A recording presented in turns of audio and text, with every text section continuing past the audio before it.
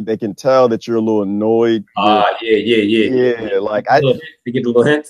Yeah, like I can't always have that happy thing. Sometimes I get a little annoyed, and I'll be honest with you, like this week has been tough. Okay. This week has been tough keeping my humor with like Gaza.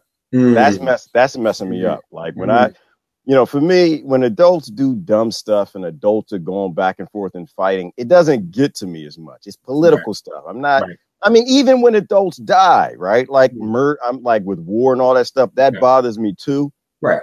But when you watch like snipers shooting kids, and like I really try to pay attention to this stuff. I think the kids are really trying to send us a message from over there. Yes, of course, the other side says, oh, it's just Hamas. Hamas is getting them to do that.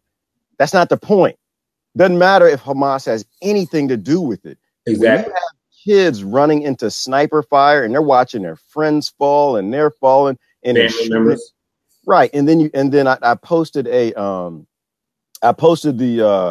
they had the video of the sniper camera and they're like shooting the kids and they're laughing and they're like joking, who to target. They showed their Facebook pages where they're shooting, they're laughing. Right. And I guess so for me, like I said, when it's adults on adults, it's bad, right? When you see adults taking on military, you call them terrorists or whatever, freedom fight, I don't know.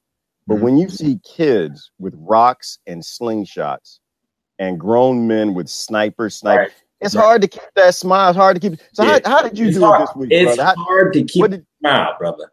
I'm telling you right now, it's hard to keep happiness inside of you when you see so much terror, hate, lack of human care for life, and just lack of compassion. You know what I mean? This is something that's really core to who we are. Like I think deep down inside, we are really compassionate people, but we have been so broken psychologically that we don't understand how to let that compassion show. We don't understand how to let that come out of us in a way that, we can relate, or not just relate, but be empathetic to the suffering of these people from other nations, but they're really our family, but they're people of other lands, I should say. And we have been so broken in this American society with so many different things, because there's so many different things that has a play into what's going on right now. And they're trying to break us and trying to take our happiness away, I guess you could say, because I realized that you have to maintain a sense of humor and a sense of, I guess, joy and laughter in the midst of what we're dealing with right now. Right. Because happiness, laughter is who we are. It's like a part of our drive. It's what drives us to stay sane. I guess that's the word you could say, sanity, the words that they like to use. But I think we right now as the people are running towards insanity, if we're not already insane, but we're running because we're losing our sense of humor.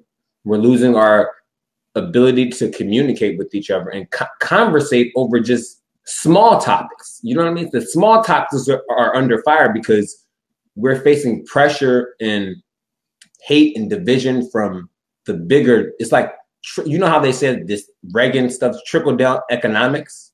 Yeah. Well, what we are experiencing now is trickle down hate, trickle down division, trickle down. I don't know what's the words that you could find to call these things that are happening, but it's just nastiness. You know what I mean? The nastiness has trickled down from the top and it has spread to us ordinary people, and it's something that's bad. Like we have to get away from that, but we have to try to find a way to stay joyful and peaceful in these times as well. So that way, we don't fall for the hate games and the tactics of divisiveness, I guess you could say.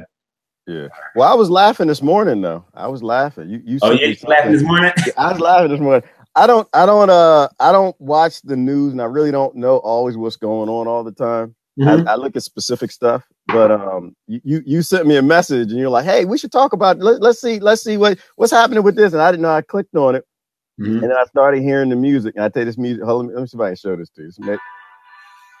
This made me laugh. Is that her?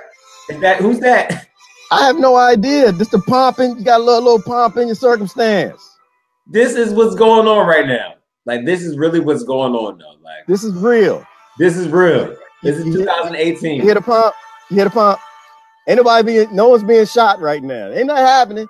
Ain't nobody dying. Ain't nobody dying right now, but that's going on though. This is what we want y'all to see right here, y'all. Look at this. What you gotta pay attention. Y'all see this? Hey, everybody happy. Y'all see they pretty. Y'all see they pretty. She got a pretty dress on. God save the queen. Hold on. I was in church because that's a church song. It's a church, and they changed the music, and it goes, God save the queen. And I'm just like, really?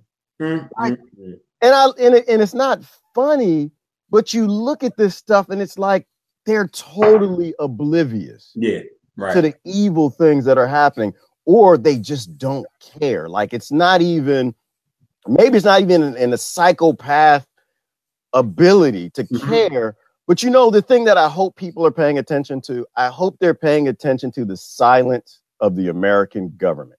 Yeah. The silence of the Western government, the whole world, even the crazy governments everybody else has, they're showing some outrage. They're showing concern for all these kids that are being shot.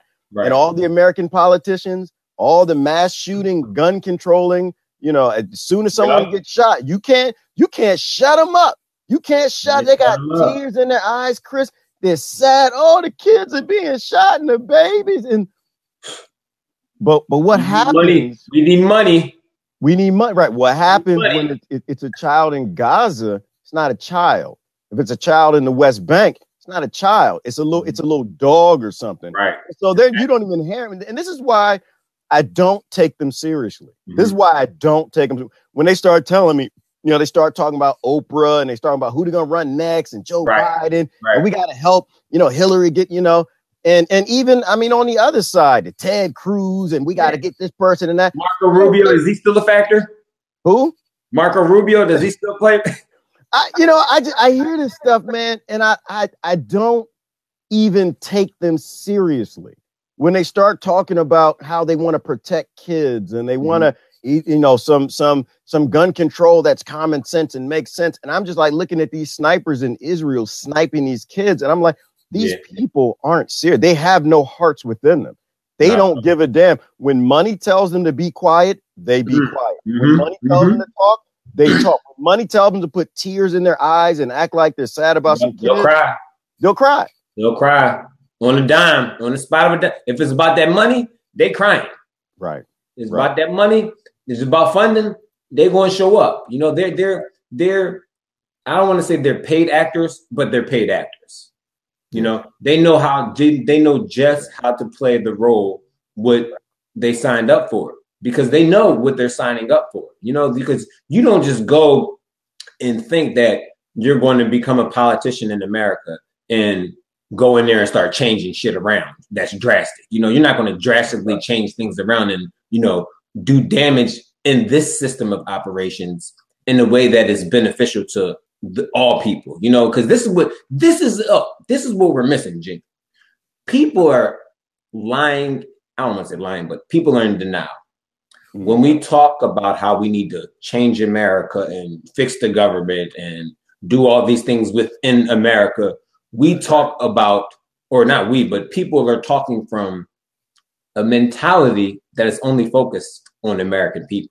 Okay. But when you break that down, what they're not saying is they're not hoping that all American people get the benefits. They're only talking about the certain American people that they fuck with, excuse my language, but the certain American people that they mess with, that they're comfortable with. So it's like the white privilege types, you know what I mean? They're not talking about changing America for everybody. They're talking about keeping their white privilege intact and changing America so that way more people can benefit from, I guess, the government control or whatever you have in the system of operations we have set up. You know, we're not that's even what there, I think. Yeah, I hear you, but I don't think we're there.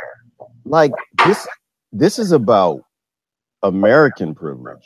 This is about West privilege. Okay, yeah, right. And even from a, and I hate these terms because they get people arguing, fighting and stuff, but for the sake of reality, they are terms that people are using today. So for the sake of like white privilege, Donald Trump has no interest in that.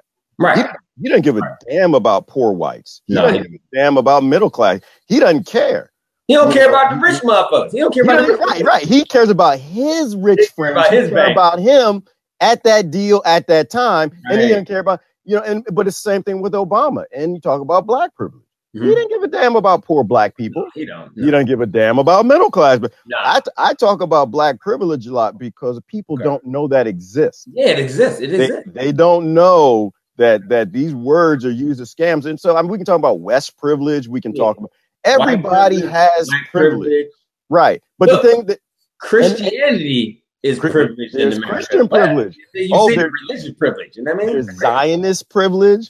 There's and then there's that 0.01% privilege. And that's what we're talking about. Like if you want to talk about some supreme privilege, who actually rules and runs this world, it's that 0.01%.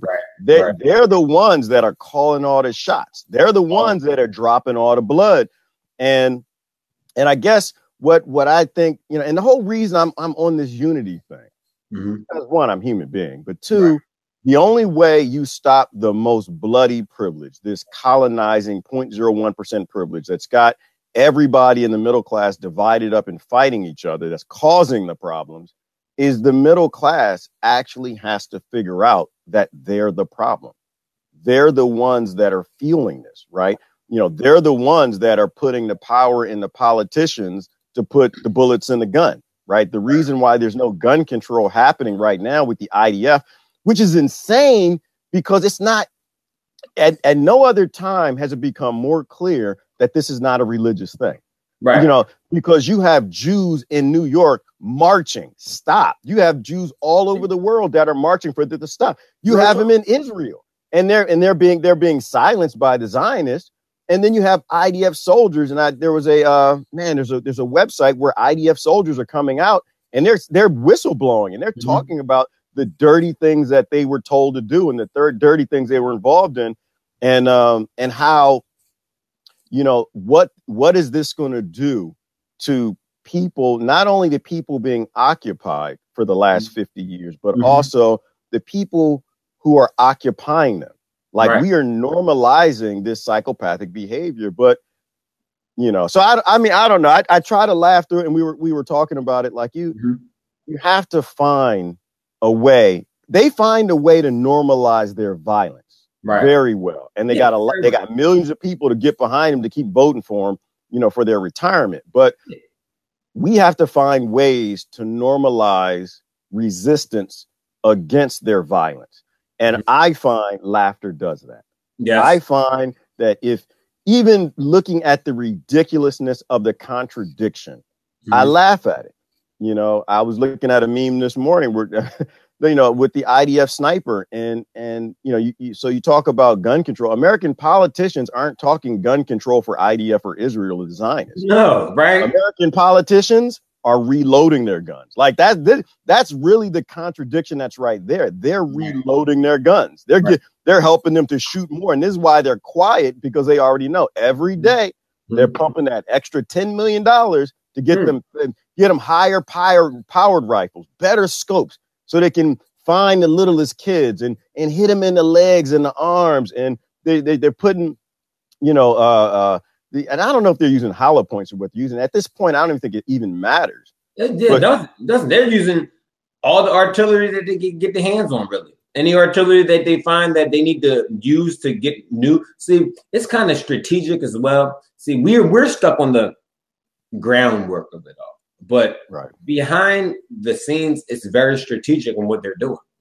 They have it to where they control the media, so they control the message that we hear. And the message that we more or less, when we see it, the visual aspect of it plays into our minds in a way that,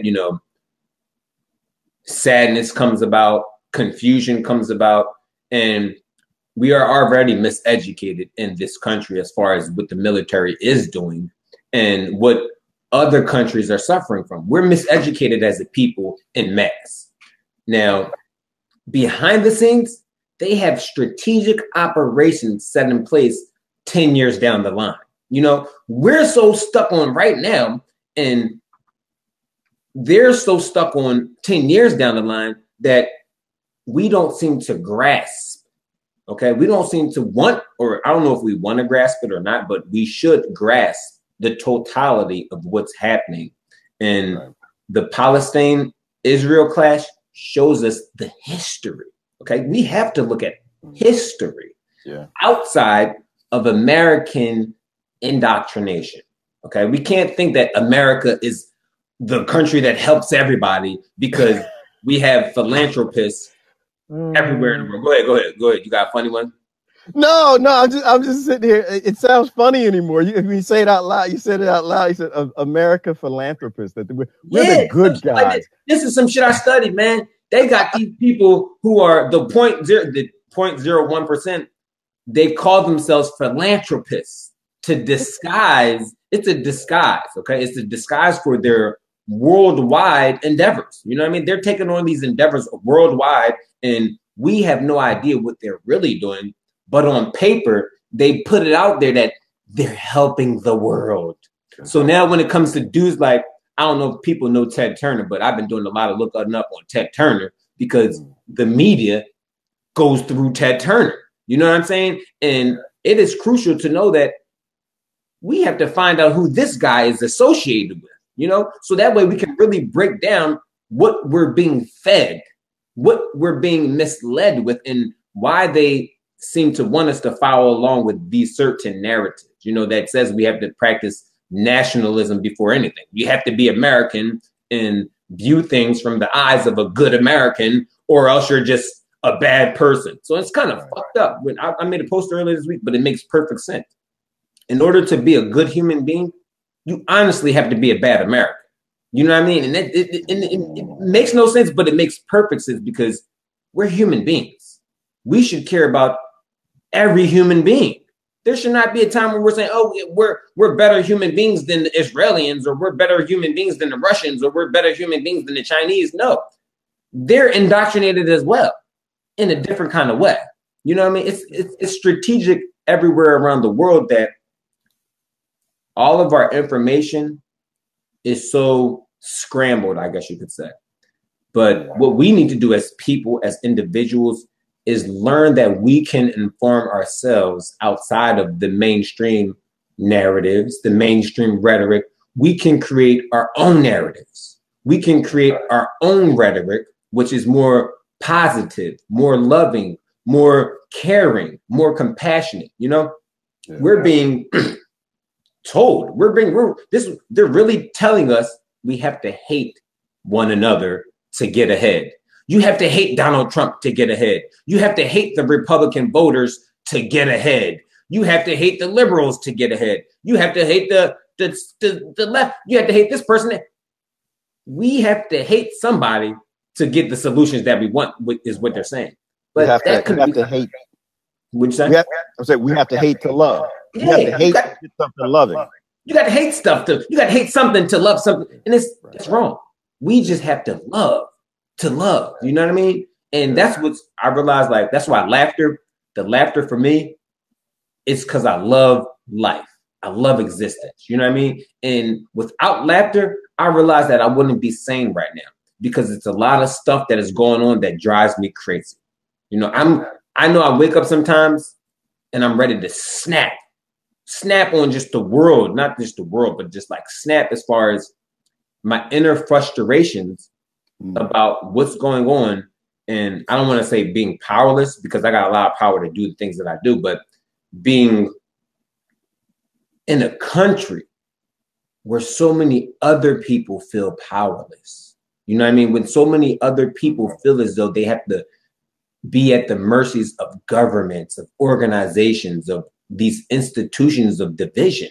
And it's so frustrating. You know what I mean? It's like my family, my friends, my Facebook family, you know what I mean? And it's like, what are they trying to do to us? You know, we're so focused on the politics and we're so focused on what they are telling us to focus on that we're not focusing on each other. You know, we're not focusing on healing one another with love and proper information, I guess you could say. Right. Well, you know, we don't, it's gonna sound dark. We don't care about it. Like, you know, outside of everything else, just keeping it real and just being honest with it. We don't care about each other. I think we have a hard pill to swallow. We care more about ourselves than we do about the next door neighbor. We care more about ourselves, our generation, than we do our kids' generation. We care more about Americans than we do anybody else. We, you know, and they lock us into, sometimes I don't think about what are they trying to do to us. And I just try to swallow the pill of what have they already done to us. Oh, man. What have they already taken from our humanity? Right. And this is why, like, I love that you're broadcasting this morning with a mirror behind you. I can see the back of your head. I know, man. I'm trying to get that mirror out of here. I love it. I was supposed to put a blanket up. No, you're putting stuff in my head. I'm thinking through it. I mean, that's where our problem is.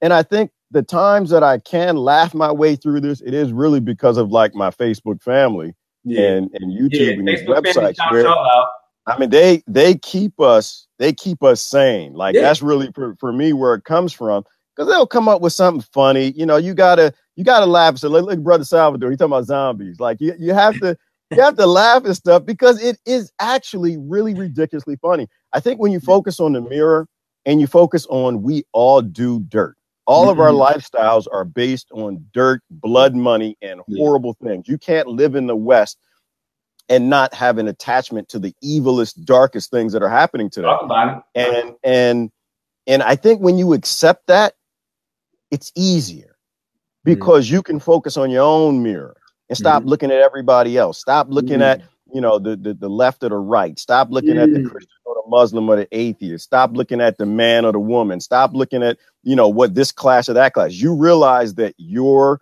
doing dirt every single day. And our convenient lifestyles are propped up on that dirt. Yes, sir. And that's when, and so, you know, what have they already done to us? And the other thing you were saying that I think about too is thinking about the zombies, right? What Brother Salvador just said, thinking about the zombies. We live in a nation. It's not just the politicians that are quiet, you know, about all these kids that are being shot all over the world. And just to make sure everybody's clear, we're not talking about Americans. Nope. My heart is there when Americans get shot, but I spend more of my time on people around the world who are being shot because I see too much of a contradiction and selective choice in who's more human. So I don't want anyone to be confused and think that we're talking about gun control and NRA. I'm talking human control. I think that's where we are. We're talking human 1% control. And the only way we control them is for people to really stop being zombies, to stop being clones of the 0.01%, to stop being, you know, the mini hoarders and just, you know, focusing on the Donald Trumps of the world. I'm going to say it again in case nobody's heard me say it before. Donald Trump is the perfect president for America. Yeah, man, come on. The perfect, because Donald Trump is the perfect president, the perfect leader. He embodies the American spirit and soul today. The modern American, not the old Americans, not the old poor ones, but the modern, greedy, hoarding Americans. He is the perfect, because you know what he's doing, Chris? He's doing what I'm doing. I'm looking at the back of your head in this mirror, and he's allowing Americans to see what the back of their heads look like. He's really letting people know. Giving them a bird's eye view. Hey, a bird's eye view of what your head looks like. Like, you know, you don't have billions of dollars in greed, and you're not doing trade deals and hurting and evicting immigrants. Right. But how many immigrants are you letting in your house? How many immigrants are you letting across the border into your yard? Come on, how many? See, you see what I'm going with that? You see where I'm going with that? You know, what kind of retirement? What type of retirement are you saving for? Are you just looking out for your kids? What immigrants you saved? Donald Trump you bring in. Listen, I'm on the ground. Gee, you said it. I'm on the ground. These people are talking about, oh, we're against this and we're against that and we're against all this. But then I'm like, wait a minute. Where are the actions behind what immigrants did you bring in? What immigrants did you reach out to? What people in the inner cities did you go and try to help out? None. Donald Trump's not an activist. None. Let's get him. He's not an activist now. Meanwhile, we aren't activists, or I'm gonna say we because I don't fit that. I've been doing this dumb stuff since I was in my 20s. But you know, so Donald Trump's not helping poor people. Are you? You feel me? It's Donald Trump's fault. It's Donald Trump's fault. We just got to get him out. I mean, gee, that is so true, brother. And this is what it is. Like, this is what I realized.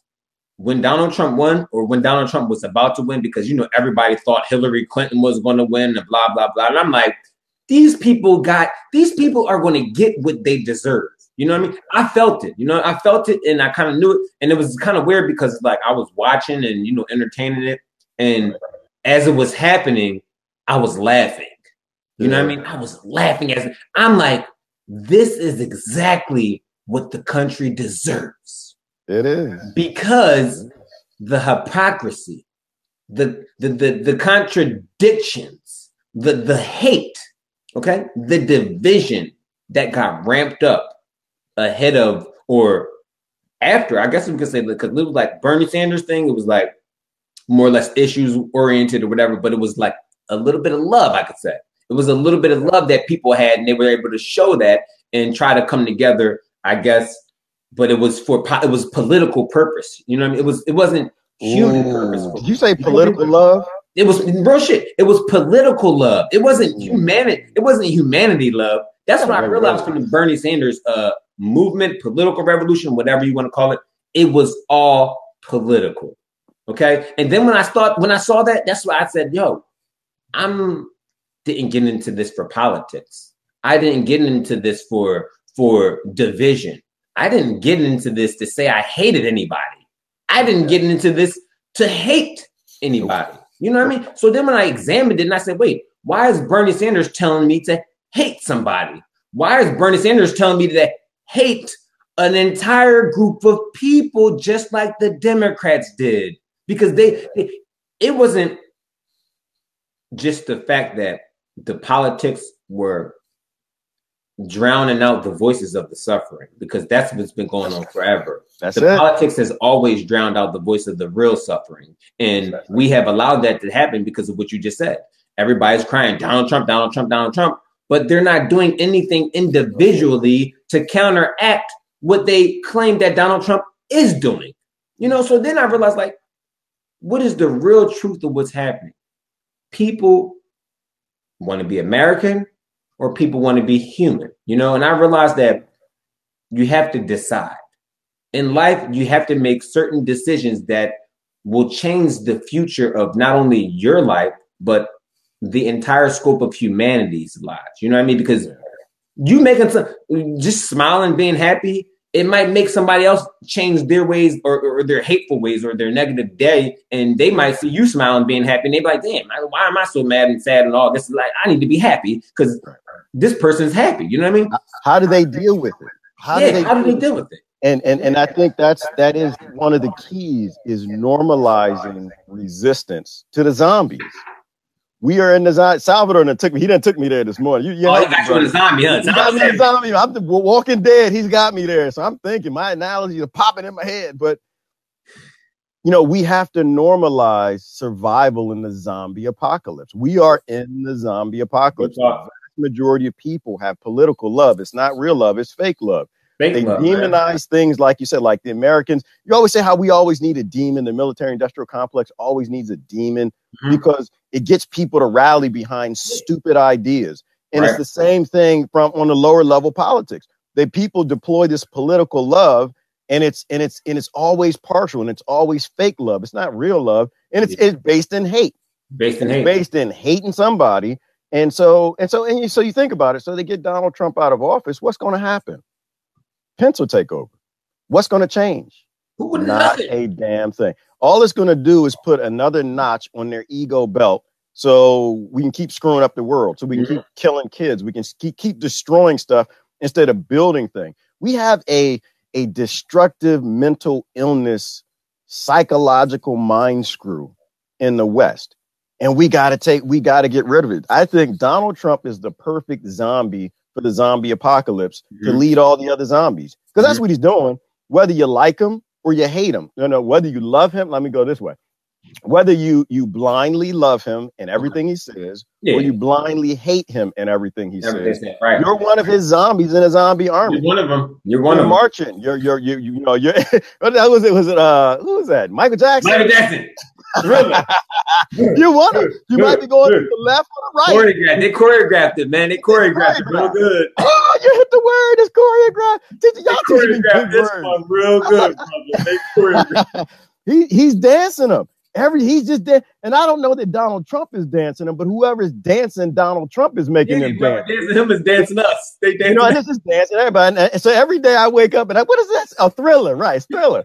Every day I wake up and I just see people doing this, whether they're going blind love or blind hate, and they're just dancing to it. And I laugh at it. And so I think that's where people are scared to speak up about, like, the kids who die and all of this, the really horrible, dark things in the world, because I think they're really scared to admit that we are really in big trouble. Yes. And I don't think they want to admit that they know that their retirement and all their consumerism and all this crap that we do ties into it. Yeah, ties in all that. But I think when they see that you're okay with it, that you, I don't know, you have a deeper belief, you have more of a sustainable, normalizing resistance to it, where we can speak the truth and go 1 minute from almost coming to tears looking at the kids in sniper scopes to laughing at the ridiculousness of all of it. Yeah. That any of these people actually care about kids, and any of the people who support them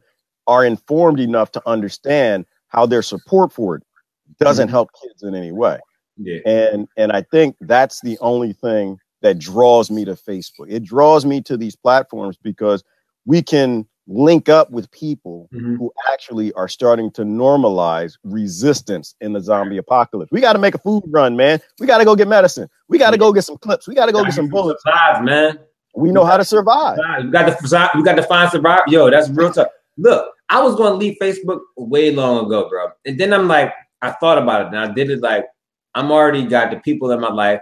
If I left Facebook, I would have to be like a social media real life person. You know what I mean? Like posting, just being out there on the streets, talking shit to people and just posting, taking my posts basically to the streets.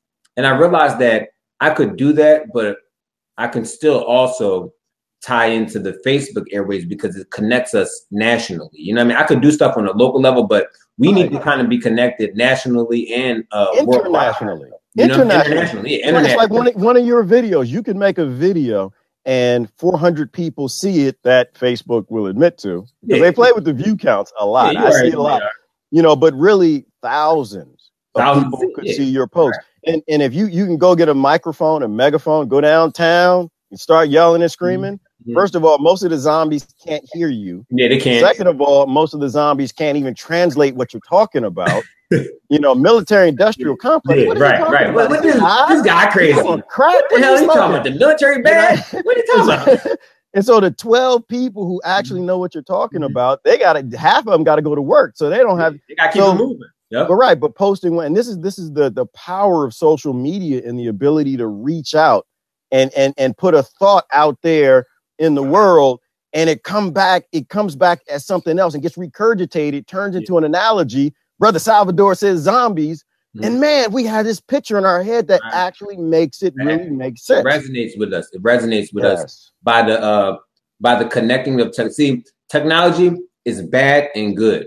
It's all about how you use it. You know what I mean? If you use it to where the people are like going on and getting the wrong information because they don't know how to get the right information, or they're just wasting their time looking at being miserable, looking at what other people's lives are like and how other people are living. Like, I know a lot of my people, friends, they scroll down their phones worried about what other people are doing and this and that. And it's like, when it comes to any social media, I can't scroll down but 1 minute before I'm just upset, highly upset, So it's like when I go on Facebook, I post, get out the way, because I like to see what other people are doing and share the good stuff. Like, the people that are in this community that are trying to bring out a new way of thinking and looking at a lot of different things, but also educating each other. But it's a lot of hate that is trying to overplay what we're attempting to do. You know what I mean? And it's scary because it's like what people don't understand. Facebook is kind of like the streets. People hide it way more in the streets. Facebook, people think they could come and say anything they want and they just posting all this. And it's like, damn, are you really like this on the streets when you're dealing with people? Are you really this hateful? And do you really dislike people that much? I'm thinking about, it's like, do you say this to your coworkers? I bet you don't. Do you say this to your family members? I bet you don't. No. So now, not only is it fake political love that's being shown, but it's just fake representation that's being shown on Facebook. So what I want people to understand is don't take a lot of the stuff you see for face value on Facebook, because this is not who some of these people are in real life. They go to Facebook. Facebook is like an escape, I realize, for a lot of people to just come and talk about the things that are pissed off about or whatever the case is. And it's bad, because when the truth needs to be heard and spoken, these people and their ideologies are trying to throw dirt on that truth. It's kind of weird to break it down, but in real life, they wouldn't say shit to you in the streets. No, they wouldn't. If I say something about these people, I realize, you would never come at me on the streets. You wouldn't be crazy enough to come at some. It's like, I'm not saying this because I'm black and tall or anything like that. I'm just saying this from logic. You wouldn't come at me on the streets about some of the stuff that I say. But on Facebook, you can hide behind a keyboard and do all the hating you want to do. And it's okay. It's acceptable. And it's like, this is wrong. They don't kiss their mama with that mouth. Right. That's, you know what I mean? Like, you ain't kissing your mama with that mouth. You got kids. Right. They don't kiss their mama with that comment. They don't kiss their mama with those fingers. Like that's not who they are. You have a lot of little internet, people who can go and stir up drama because it's entertaining. Right. They get a relief. And yelling and screaming, right? They had a bad day at work, and so they go online. They know they can keep off by saying, the Palestinians attacked Israel first. It's, and they know that it'll tweak you. They know that it'll irk you, and they get a rise out of that. It makes them feel better about something. They pick a side. They're on a tribe. It's almost like a video game. Yeah, it's like a small win. Right, it's like a small win. They want to be in a tribe, and they want to march and dance with the spears with their tribe on the internet, and they do that, and it makes them feel better, and it makes their life more sustainable in this horrible forced labor environment that we have in our society. But it's not a video game, right? It's not a video game. They're tribalizing, and they're taking something that's unsustainable, and they're trying to make their life sustainable off of causing more problems on social media. So you can't take any of it seriously. All you can do is you post the facts. And when you see people are trolling because, they hate themselves, or they hate their life, or they're miserable, I feel sorry for people like that. I feel sorry for them, G. That's real heart. Yeah, my heart goes out to them. And this is why I try not to combat with people on the internet when they come back with very illogical, heartless, cold messages. When they try to pretend that they know who Christ is, but they talk about how this bloodlust that the IDF have somehow has something to do with Christ or or any sort of God. They know how to connect all the indoctrinated dots. Right. I don't let it get to me. I look at it and I feel sorry for them. Like I kind of internally say a prayer for them. I hope that they resolve that hate that's in their heart. And then you keep stepping and you keep moving. We have to make resistance sustainable. I think if we would call this weekend wrap up thing that we do, if we call this topic something today, it would probably be, say, how do we make resistance sustainable? How do we normalize it? And the other thing you said, I'll chime in and say is that, we do need to be in the streets though.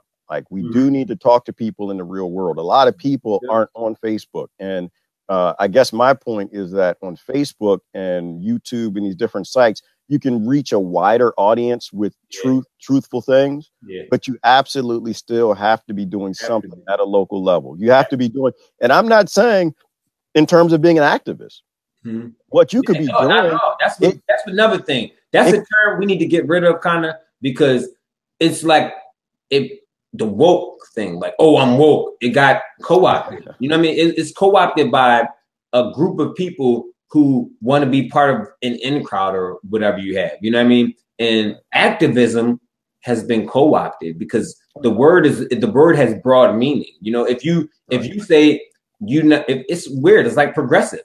Progressive has broad meaning. You say you smoke cigarettes, you want to quit cigarettes, you're a progressive. That easy. You know what I mean? But oh shit, nice little bird. The birds is coming out today. I put some food out there for the birds. They out there eating it up. You know what I mean? It's crazy. The George is exotic too, yeah. But it's crazy because we have to get away from some of these terms that we've come to be familiar with, you know, and it's kind of hard because this is the status quo, standardized terms we use for this type of fights, but resistance has been co-opted. You know what I mean? Resistance was co-opted by the Women's March or the Democratic Party because you're in resistance to Trump. And it's like, no, I'm not in resistance to Trump. I'm in resistance to the system in its entirety. You know what I'm saying? So the co-optation of it was, we're resisting Trump and his misogynistic ways and all this. This is the real resistance. And they co-opted that. They co-opted the political part of what we're doing, you know, but this isn't about political. This isn't about politics. No, there's no politics in this. Right. That's where we've got sidetracked. We thought this was about politics when this was really about humanity. And humanity is the scope of people worldwide, not just in America. So when you're talking about, oh, we got to boost American politics, it's like, this is what people say. We have a chance to fix American politics. American politics can be, what do you mean it's possible? And the same people will go to church on Sunday and pray to different gods, Catholic, the Christian, they'll divide themselves up with religion. The same people will go divide themselves up with privilege. Yep. The same people will go divide themselves up. Oh, do you like killing babies or do you not like killing babies? Oh, well, you support America, so you must like the American military killing babies. But you don't?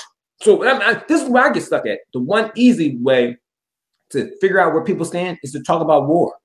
You know what I mean? Talk about war and the history of it, because we know the history of war has been led by, I don't want to say American actors because they're not even American, which people think they are, but these colonial powers that have descended down or they have passed it down the descendant of their psychological understanding. You know, the psychology about these modern times is a real big issue.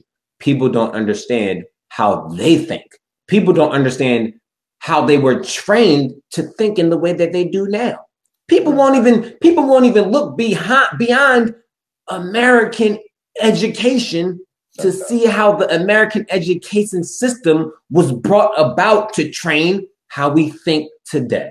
So it's like we have to break down ourselves individually and examining how we were or how we got to the point where we got today as far as thinking, understanding, and I guess relating to each other. Because we know we want to be, for me, it's about humanity and it's about relating to other people, different people.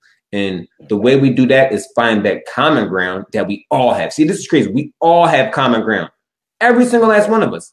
And it's the common ground that we have is so much more than what we're being fed and said that divides us. You know, because it's like when we get thrown in the political arena, we're all divided. We're like, oh, I don't like this person because of this. I don't like that person because of that and that. But when we talk about just from a humanitarian standpoint or from a human being standpoint, we have so much in common. You know what I mean? So, we have everything in common, and it's crazy.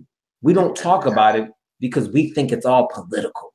And it's like, that's where I get sad more or less than anything else, because I realize that we're fighting over politics, but we're not talking about just our nature as just humans, you know, because we are vulnerable to things that we're raised around. You know, we're vulnerable to these things in a way that we may not really understand. Like how we view money today.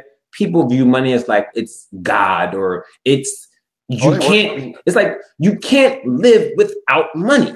That's just this America. If you live in here in the world or whatever, wherever you live, you can't live without money. This is what people truly think. So they worship it. Yeah, they worship it because that's how we've been trained to worship money. So if we were to examine our own history without American beliefs and civilized American minds or what we think is, we would see that there were times where people lived without money. You know what I mean? Without the illusion that money was needed to rule and reign supreme. Maybe this modern era, we got ahead of ourselves and where money is everywhere and it controls everything we do, but we're smart enough to get away from money again. See, that's the thing. We are smarter than what they're telling us we are. You know, well, we're smarter, but we're weak. And this is the scary truth of it, is that people worship money. They don't worship a God. I've gotten past that. People, they worship money. When when it's time to pay their bills and they need something to save them, they go to the wallet. They go to the God. That's what they worship. They're like, Lord, please, Jesus. They don't do that. No, they do. They know what? Is God real? He got this. I ain't paying that bill today, but God going to make sure my bills. Yeah. God is a second-hand God because most people, they worship the capital M. They worship the money, and that's the money is their savior. Right. And so they can't envision a life without it, and because they're weak, right? We all are. We all are to a degree, right? Because we're connected to this infrastructure in a way. It provides our water, it provides our food, it provides, some sort of tribalistic need that people have. And so we have to become strong again. Yeah. We have to look back and relearn why the people who came before us were so strong. Yeah. We have to think about, how did we become so weak? How did we become such dependents of the evilest people on this planet? And it's what a lot of it has to do with what you said in terms of indoctrination in schools. We're indoctrinated to be weak. We're indoctrinated to be helpless. Yeah. Because if you can be that helpless bird, that fell out the nest, then you always need a big government to hold you and coddle you and care for you. And I think this is why they outlaw sustainability. They literally make it illegal for you to take care of yourself because, people who need big governments can get a bigger government, and you'll keep voting for bigger and bigger and bigger governments, and so I honestly, I envision a world where we have no government.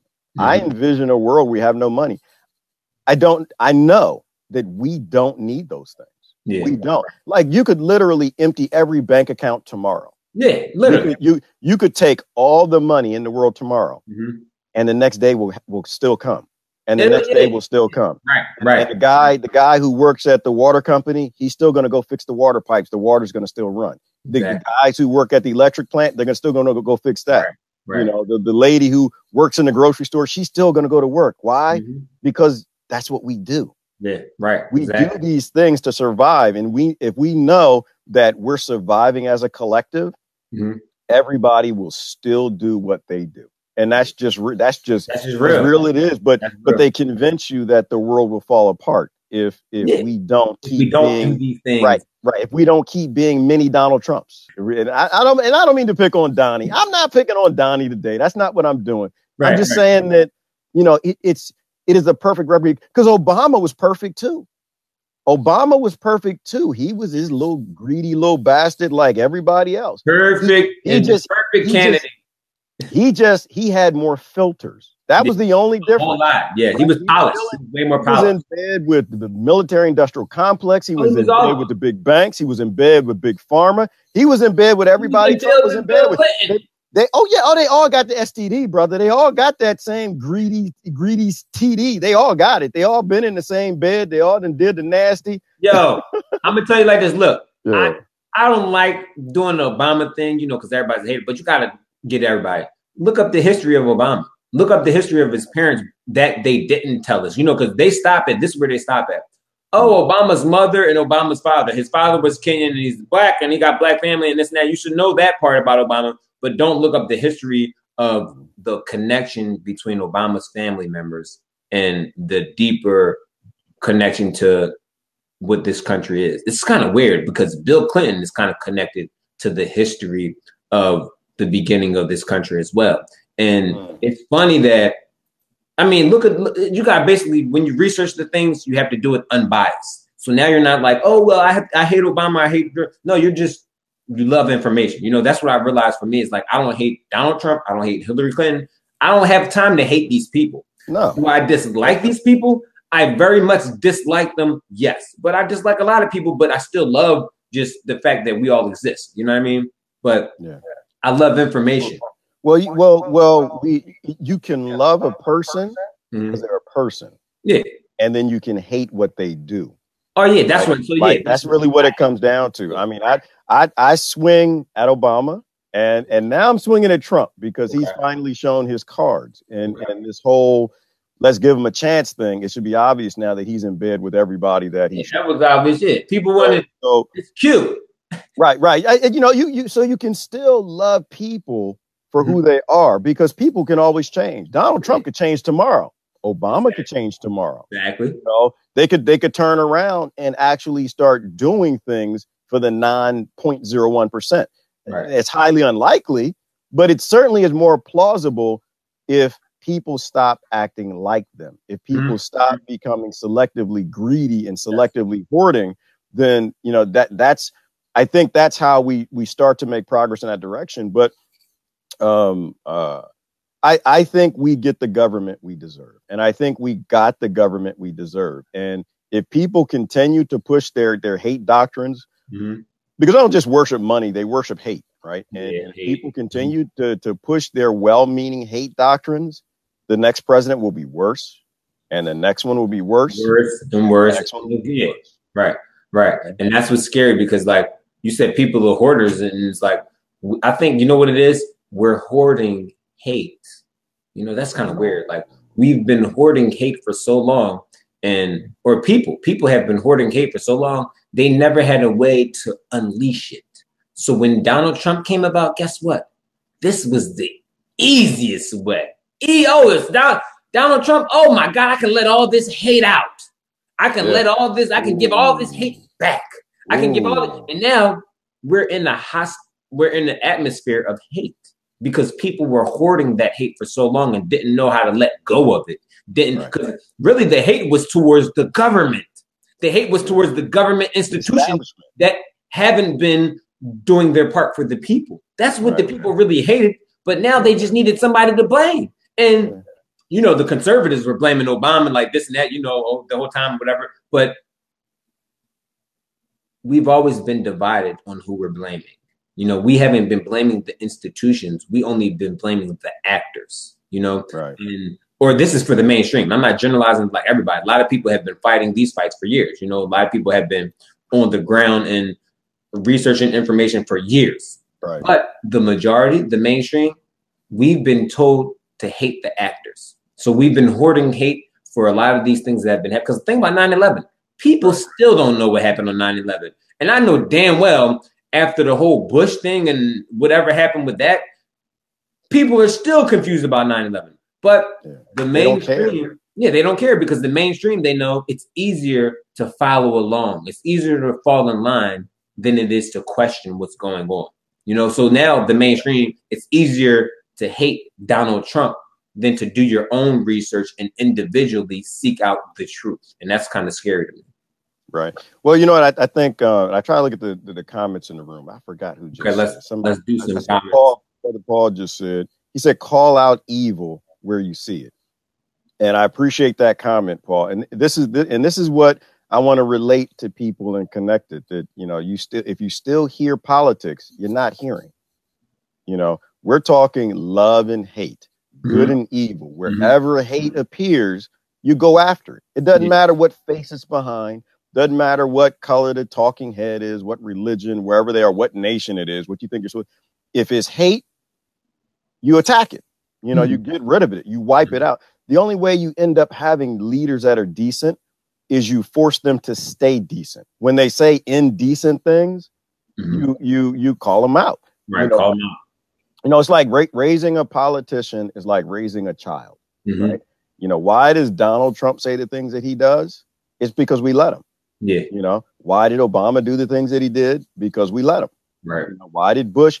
And there's at a certain point in time, we have to go back to being adults, take the politics out of everything and say, this is just about integrity. It's just about, you know, being a human being, having that human patriotism, right? Like I used to say, I guess, you know, you go back maybe a year ago, I would say things like I'm a patriot. My background is libertarianism and I'm a patriot, you know, to America. And I am still a patriot to America. Okay. But I'm a patriot to my state, too. I'm a patriot to my local community. I'm a patriot to my continent. But overall, by priority, I am a patriot to human beings. Right. And it's not about politics when kids are being shot by high-powered rifles. It's not. There's no politics in that. And it's not about a gun either, right? You know, it's about being in touch with what we are and listening to the kids crying out. Like we were talking about a little earlier. What I see when I look at Gaza, at Palestine, is I see kids who are crying out in the dark to the adults in their world that bad men are hurting us. I don't hear Hamas. I don't hear terrorism, because even the Hamas, the leadership of Hamas is corrupt, just like the leadership of Israel is corrupt, like the leadership of America is corrupt. I hear kids who are saying, listen, we're in a bad spot. We need help. And I see kids who at ages we were playing with iPods and Walkmans and Nintendo, kids who just should be running around enjoying life and learning how awesome this world is that the adults created for us. I see kids who are they got monsters under their bed at nighttime. Like if you're a parent, you know, you hear that cry in the middle of the night when your child cries out, you know, they're monsters. You know, there aren't monsters, but what do? You jump out the bed and you go help them. Right. Because you hear that cry of a child. And that's what I see in them. I see that these are kids who are just saying, you know what? It's better to die than live like this. Right. It's better to walk into sniper fire than to live like this. Exactly. They'll rather put their lives on the line than keep suffering the way. And you know what it does? See, this is why we must know history, G. This is why we can't never forget history. And we can't look at history from the eyes of American as they taught us in education. No, you can't. The way that these kids are suffering, this happened before. Think about it. This has happened before multiple times. And this has happened at the hands of American government and its allies multiple times throughout history. And this has never stopped happening throughout history, because for the sake of their strategy, we are miseducated on purpose, I guess you could say. We are miseducated to be overly American before anything else. And what that does is place us in, you know, how people are denying the things that are happening in the American government. Like, oh, well, the corruption with election integrity, there's no election integrity, corruption within the election system. People ignore that. They don't care about that anymore. We are trained to not care about the things that happen overseas anymore. Iraq, Afghanistan, we don't care about none of these things anymore. And it's like, this has to do with what's happening today. What happened in Iraq, what happened in Pakistan, Afghanistan, Iran, these things are connected to what's happening today. And we've denied them. I'm not saying we, but the majority have denied these things were the fault of American government. So therefore, when Israel's raining down on Palestine, the American government can open an embassy in Jerusalem that should be Palestine, but the American people don't care, because the American people think Israel is a holy land from God. You know what I mean? They don't even understand that Israel was created by something, you know, Palestine. When I look at the areas and the terms, I go back to the history, you know, and the history says, you know, the Bible says Israel and this and that, but you have to connect it deeper. Why was the Bible talking about things in the way that it's trying to convince us, you know, or why was the Bible really mass produced for the American people, mass produced for the English people over in UK or whatever? Now it's being mass produced for, guess where? Africa. They are mass producing the biblical knowledge in Africa because guess what? They already got us. So now they have to convince the African people that they are not what their culture, the historical culture is. They took them their historical culture of who they were and taught them to embrace who that colonizer mentality thinks they should be. And that's who we are today. We are a product of who they think we should be. Our minds, our minds think how they think we should think. And it's kind of weird when you say that, because people are like, no, I think for myself. And and it's like, all right, I get that. Everybody wants to feel it as though they think for themselves. But think about the stuff that you like.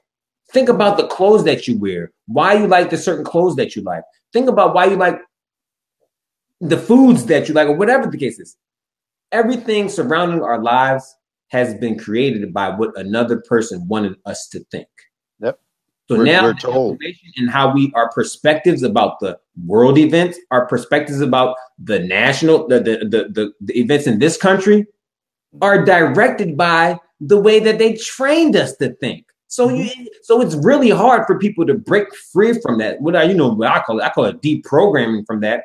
But that's what we have to do, because when you deprogram from that think, you open yourselves up to that human think that says, yo, this stuff is really messed up.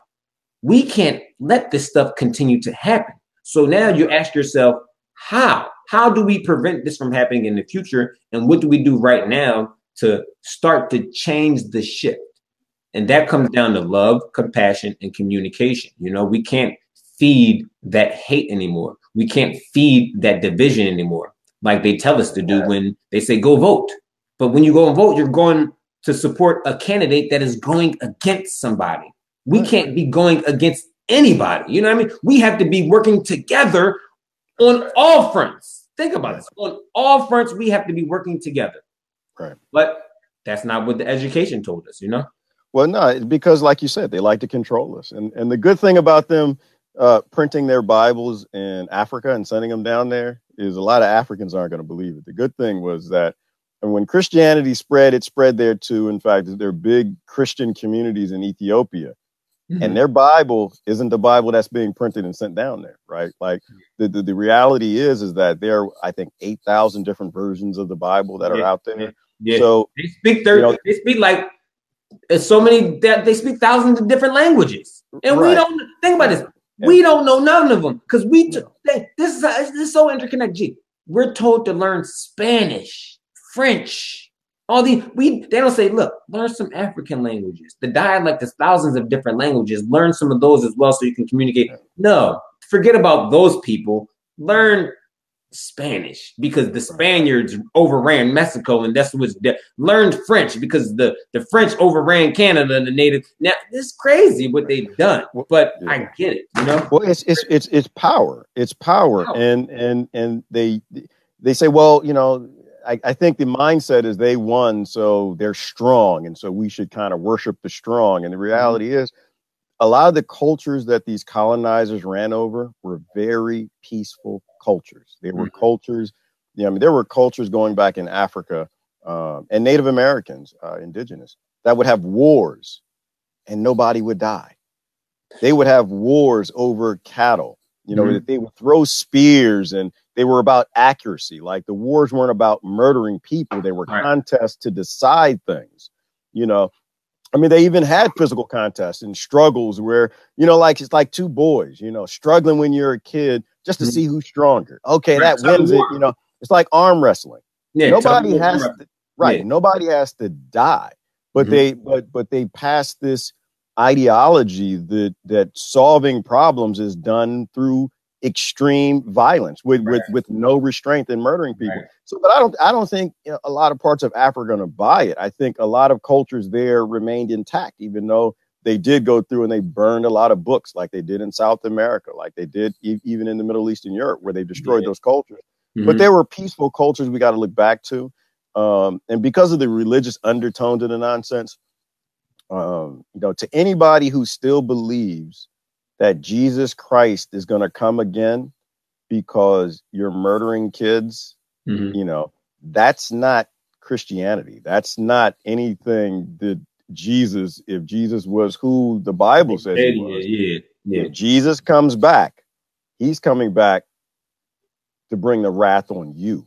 He coming back to kill all the Americans that's ignoring If Jesus is coming back, the wrath that he has don't start me. Is not for poor people in Palestine. Chris, I feel like I gotta tell him because I'm not sure. Not that a lot of people paid attention in Sunday school class. They got all. When Jesus comes back, it's not to fight the what you call the Babylonians. He's coming to fight those who are murdering the least among us. Those who are accomplices of it all too. Right, that's scriptural. He's coming back to put millstones around the necks of those who are causing the least to stumble. Another thing, I don't want to get into scripture and stuff, but I love the name of your channel, deprogram to reprogram, because that's scriptural. What that basically says, it says you got to empty your cup to fill it. Right, you got to empty your cup to fill it. And if your cup is full, mine isn't full. I've been drinking coffee, but if your cup, if it's full of dirty water, you can't just put clean water in there. Or you can keep drinking that dirty water. you got it. If your cup is full of colonizer psychology, violent behavior, looking the other direction when kids are being murdered, you got to pour the cup out. You got to completely empty it. You got to deprogram it. You got to pour it out to reprogram it, to refill it back up with something good and clean and go fresh to the streams of wholesome. nature. The streams of nature will provide you with the water of life. The water of life, not the water of IDF, murder, blood, and violence. And so, the biggest problem with people is what you said, and it's not just done through the Bible. It's done through a lot of different ways. They're told what to think, how to think it, and when to think it. And I think Sister Jeannie posted something a minute ago. She was talking about how, we're trained to believe social change comes through politics, and it doesn't. She's spot on right. They teach you that it's a false flag. It's like politics. Politics, to me, they're a false flag. They're actually useless. There's nothing good that comes from politics. Not anymore. It's a false flag. It's a distraction. It's something to get you to be a hamster and run in the wheel and keep running. Social change comes through you. Social change comes through your mirror. Social change is viral. It goes viral quickly. When you love your neighbors, when you love the poor, when you open up the borders of your yard to the poor kids in your neighborhood, when you open the borders of your kitchen to them, when you open the borders of your banks to them, then you're not acting like Donald Trump. Right. Which is what, but he's doing that. He did that. Right. He did that because he knew it worked. He did that because he knew that would get him elected. He's a lot smarter than what everybody. No, very smart. Very smart, man. He is highly intelligent. Yo, this was funny.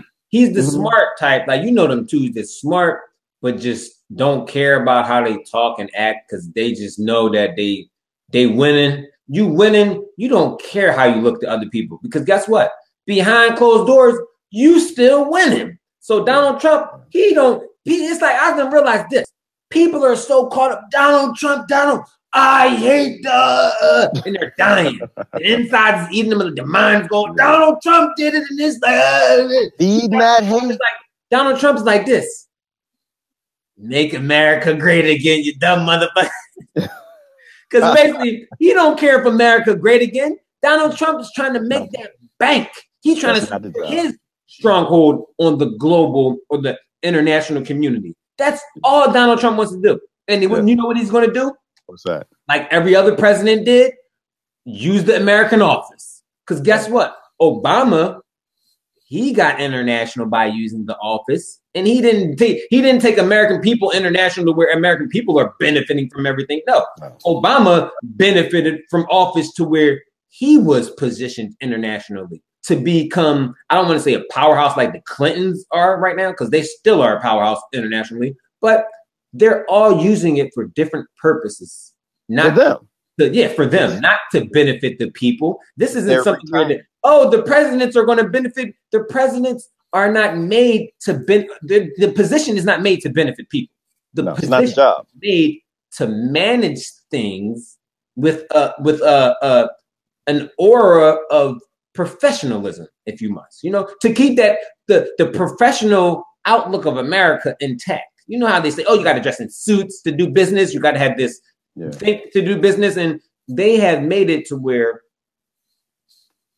average, everyday Americans have put themselves on a lower pedestal because of how they view these guys that they claim are superior or something. Donald Trump, I don't think Donald Trump's superior at all to me. The only way that he may be superior, but I don't even see it, is money. But that doesn't mean nothing to me because I don't see money how he does. But he's inferior to us as people.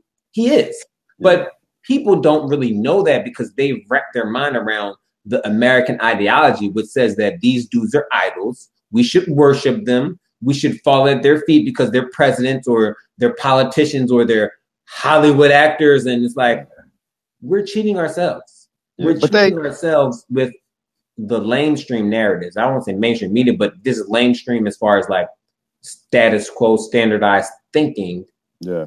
We idolize the wrong things, I guess you could say. Yeah, well, they put on these costumes, like Brother Mark just said. He said, used car salesman. My view of him. Oh, yes. Which is, well, because why? Because America needed a used car salesman at that point. They just got rid of the intelligent black man. And so you need somebody who was different, right? Because somebody who's different can change things. And so this billionaire reality TV host put on a used car salesman suit, because that's what America needed to see. He became what they wanted. And, same thing with Bush. Bush was the cowboy because America needed to see, maybe the cowboys will save us. No, the cowboy didn't save us. So maybe the black intelligent guy will save us. The guy didn't save us. Maybe we need the poor white used car salesman to save us. And people keep falling into these narratives. They keep giving us a costume. They keep giving adults a superhero to believe it. They believe it. And like you said, I mean, the office isn't to make America great again, right? Because Trump, he's not trying to make America great again, no more than the average American is trying to make their community great again. Right. They're not trying to make their house great again. The guy, he's still going out Thursday night drinking with his buddies, not spending time with his wife. Right. She's going Friday night with the girls. They're not doing anything in the community. Right. They're all selfish on their own levels. And so Donald Trump, why would he make America great again if the average American has no interest in making their neighborhood or their family or their, or any of that great again? It's all a big lie, and it's based in adults worshiping these demigods, these costumes that they put on. And he's just like Mark said, he is a used car salesman. He is selling because Americans are buying. Obama was selling because Americans are buying. Israel selling. That's what it was. Obama, they setbacks of 20 years plus. Obama set black people, even though, we got to get away from black anyway, but it doesn't seem like we will anytime future. But Obama was to set black people back another 20 years because black people gave their power back to politics again. Our power is not defined in politics because nobody in this country's power is defined in politics, actually. But it is in coming together, when the visuals show us that they don't care about the people. That's our time to come together as people and show them that we care about the people. You know what I mean? And it's funny because the mainstream media, Facebook as well, and a lot of other avenues and outlets are pushing this political agenda on us and upon us to get us focusing on politics again, because we've already seen the evidence that says we shouldn't be focused on politics, but more or less coming together as people. But all the avenues and institutions or things around us are making it political, because when you go to work, they got CNN on or Fox News, you know, but you can't really talk about it in the way that you want to talk about it because you have to follow along the mainstream narrative. So you have to play it safe, you know. So if you have that itch, you know, the itch sometimes to be scratching to say something, you got the itch, you got to touch it and scratch it. It's like that itch in the mind is telling you to say something, speak what you are confused or concerned about in a truthful manner. You know, just if you don't know about Donald Trump, really say that. Don't be in denial like us, just hate Donald, just understand who he is and how he's working in the grand scheme of things. Right. Because Obama. People still haven't questioned Obama. They still like Obama was the best. When people say Obama was the best president ever, that's scary. That's very scary because it shows where they're. It shows kind of how they're playing into the psyche of how we think. Right. Donald Trump was the worst president ever. We just came up with the best president ever. So what's the next president, if you must? You know what I'm saying? Right. Well, I think they scare people away with this word. You said something. They scare people away with the word politics, because you're talking about a politician does not mean it's politics, right? Mm-hmm. Politicians have stepped out of their place. They've stepped out of the arena of dealing with deals and political matters, and they're dealing with human life, right? They're taking human life. They're preventing people from getting, becoming anything great. Like you mentioned, Obama wasn't good for black people. Obama wasn't good for any people but the wealthy. He was horrible. He was horrible for poor whites, as horrible as he was for poor blacks, because that's the job. And so when the office of the politician becomes to hurt poor people, it becomes to hurt the middle class while smiling in their faces, we have to talk about the politician, because that is the monster, right? That's the monster under the bed that's causing all the problems. And so you can't associate politics with politicians, because it's not about politics anymore. This isn't about taxes and trade deals and little simple things or trade among states, right? This is dealing with human life. So none of it is politics. It's going after the monsters under the bed that the kids in Gaza are screaming out to us by giving up their lives to get adults around the world to respond to their pain. Just pay attention to us. Just hear us out. Just you know what I mean? That's what ultimately it pisses me off, but it keeps the drive alive within me. I think about how our kids are not told to understand what those kids are dealing with. And this is a major flaw in society. And as far as modernized countries, or whatever you want to call them, American countries or whatever, democratic countries, we're not teaching the kids the truth. Some countries do maybe, but here in America, we're not. It's no reason why our children should be salivating at the mouth for Christmas, salivating at the mouth for all these holidays or birthdays, and looking to receive. Give me something for my birthday. Give me something for Christmas. Give me this and that for these holidays and whatever. They don't have any information about what these other kids are never going to get. What these other kids don't have the privilege of touching or playing with, or just, innovating, having the innovate. We have the ability to allow our children to innovate, These children don't have that. No, they only have fight, the drive to fight against the tyrant, the drive to fight against the actors and the hate, the terror that is raining down on them every day. Think about if that was my son or your son. We would be pissed the fuck off. But that is my son and your son. Those are our sons and daughters over there in Palestine. Those are our sons and daughters who were enslaved in chains in America throughout the history. Africa, Ireland, all these other countries. Those were our sons and daughters. It doesn't matter what color of skin they were. Those were our sons and daughters. Those are our sons and daughters in Palestine right now, in Syria right now, Yemen, Somalia, all these different places. Our children are suffering, but we've been told to put the blinders on. Consumerism, indoctrination, educate, privilege. Bathe in your American privilege and be grateful. Don't speak about your American privilege. Be grateful that you have it and live your life accordingly. That is completely wrong. I care about my son just like I care about your son, just like I care about your son, how many ever you got kids, all that. I care about all y'all kids. I care about when I see the kids going to school, it scares me because I know they're being indoctrinated the same way we were. Some teachers are great. You know, this is not a damper on the teacher because there's some teachers that are great. You know what I mean? Some teachers that have no choice but to work within the confines of this curriculum system and try to throw in their little intuition in there when they can. You know what I mean? To help the student out with race, suffering, whatever. They try to throw their its and bits in to help when they can. But the teachers are hostages because we've allowed them to continue to be hostages in the system where we're saying, oh, they're getting educated, but what are we educating the kids to be? Business-minded? Consumers? Money, greed, spend. That's what we're educating the kids to be. So now we start to talk about politics. People are like, oh, well, I know the solution for this. More government. I know the solution for this. More capitalism. I know the solution for this. More of the education system teaching the kids to be indoctrinated to think it's all about business as usual.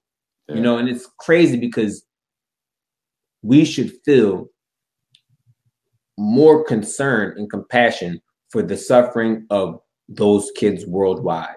And the way that we show we do is by teaching our kids the truth. We can't keep sugarcoating this stuff because if they know it now, you know how we're trying to talk about it and bring this stuff to light now. We're so far behind the race because we're trying to talk about it and we're grown. But think about the kids talking about it when they're younger and the kids talking about it to each other now. And they tell us, look, you know what's going on in Palestine? We got to figure out a way to do something about it because guess what? The kids have so much innovation and they can find solutions to these problems if only they knew the truth. You know what I mean? If only they're not fixed with the knowledge that says, oh, you have to focus on college and focus on school and education in the American sense.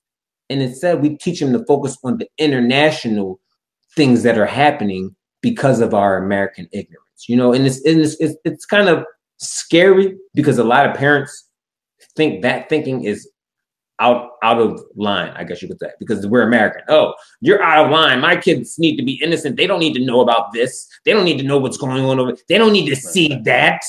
But then it's like, wait, we're okay with our kids seeing the hateful, divisive rhetoric on television, cartoons, movies, violence on TV. We're okay with them seeing the violence on Hollywood movies and killing. The killing is cool, but we're not going to show them the real life stuff that is not cool. And that is what we're supporting or what we're being told to support when we told to vote for American politicians, vote for America to be great again, vote to uplift America. If you want to uplift America and you want to ignore the world, I mean, that's just foul. You know what I mean? That is so, and it's what we're dealing with now, bro. And it's like, I mean, that's why I laugh because it's crazy. Well, it is crazy. It is crazy. I was thinking about a saying. They say that no greater love that a man have for his brother than to lay down his life. That's a church joint too. Look at you singing church and everything, man. You got what is it? What? Hang on. It's like this. It's not songs like no greater love than a man who laid down his life for his own. You know, it's some church. I used to sing it. I was singing in the choir. I know, but you're not singing today because you don't know the lyrics. I know that, but that's real. That's real. But it's a real statement. So think about it.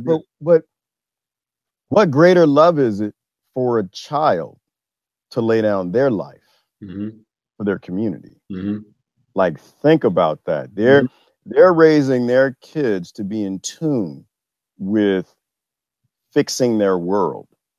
We're raising our kids to be in tune with maintaining the world in its broken format now. Mm-hmm.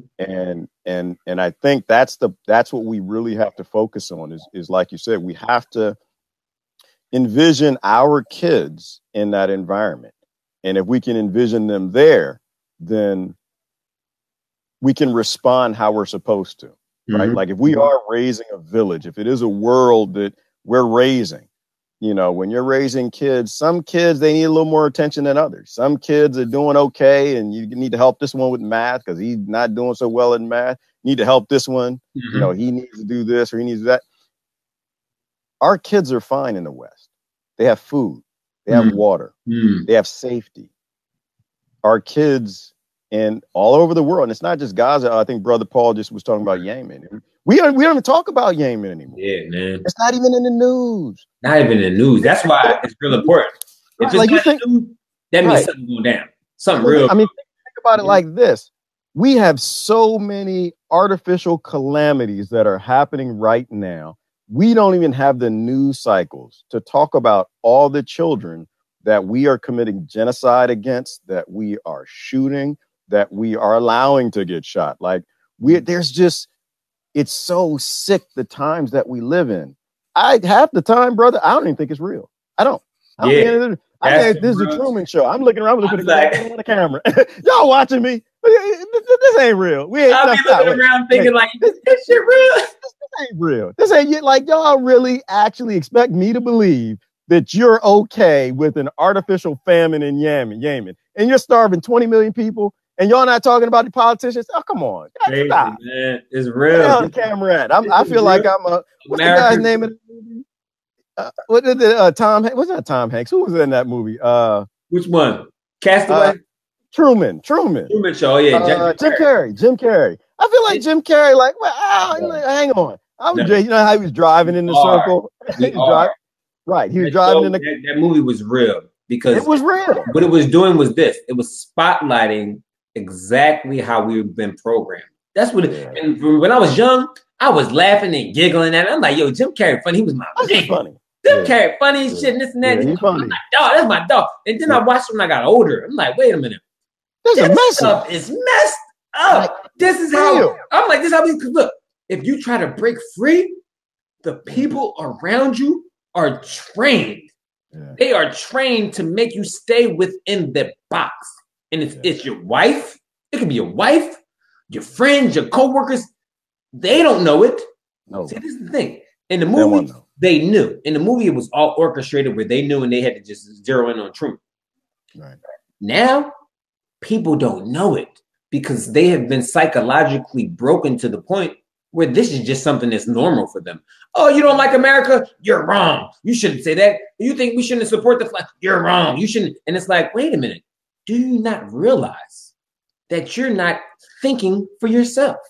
You're only relaying that what you have been indoctrinated to believe. So it was like, when I started to think for myself, I don't want to say that. I'm not going to lie because my thinking isn't fully mine yet because I still have a little bit of American stuff to give away. But when I started to think about the children and adults and elders, okay, when you think about the elders and you see the lack of communication we have through generational gaps, and I realized they put a hit out on us. The hit was so that way we don't understand the old, embrace the young and new, while in the middle, we try to form a communication connection throughout it all. You know, because what we're supposed to be doing as middle-aged individuals, whatever, we're supposed to be connecting the elder knowledge with the younger people in the way they can have the truth of history. So that way their lives are not being, operating in the tune of lies and deception, because we've been deceived as a people en masse. And that's because we haven't communicated with the elders in the way that we sought truth and brought that truth from the elders after we processed it, examined the events and told it to our young. We have to communicate differently. We have to embrace things anew. So it's like, how now they say, oh, the old people are just old and this and that. I'm going to start something where it's like going to be a thing, like I got a nonprofit or whatever. I'm going to start something where I'm going to try to get the younger people, like teenagers, to go to the old folks' home and do charity work or just do nonprofit volunteer work.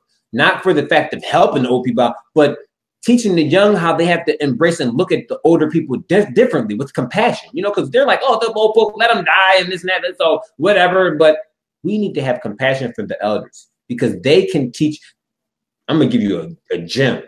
A lot of them realize their mistakes too late, but a lot of them want to correct those wrongs, but they can't do nothing because more or less they're in nursing homes.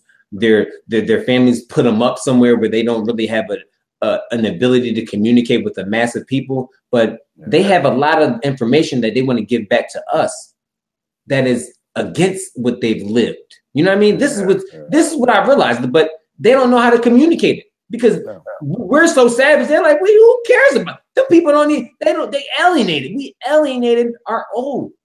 We've alienated our old, just like we're kind of teaching our young to alienate the international community. Oh, absolutely. So I feel like that's something that we need to change now. A lot of things we got to change. Sister Sandra just said, I've learned and evolved much since the 2016 primaries. Brother Malcolm said, wow. Man thinks the same thoughts at 60 as he does when he's 30. He's wasted 30 years of his life. And it's just powerful and spot on. And I don't want to trigger anybody's identity politics. Right. People, when somebody says something, doesn't matter who it is. Did Brother Malcolm, he goes some wrong ways in his life? Yes, he did. We all do. But the point is, every man's got some truth. Every woman has truth. And when they say something that's true, accept the truth. And so the reality is right. If you are the same person you were 10 years ago, you're wasting our oxygen. Bro. If you believe the same things, you're just supplying. I mean, we appreciate your nitrate. You're dumping it right. You know, but you're wasting our space. You're wasting our oxygen. We have to continue to evolve.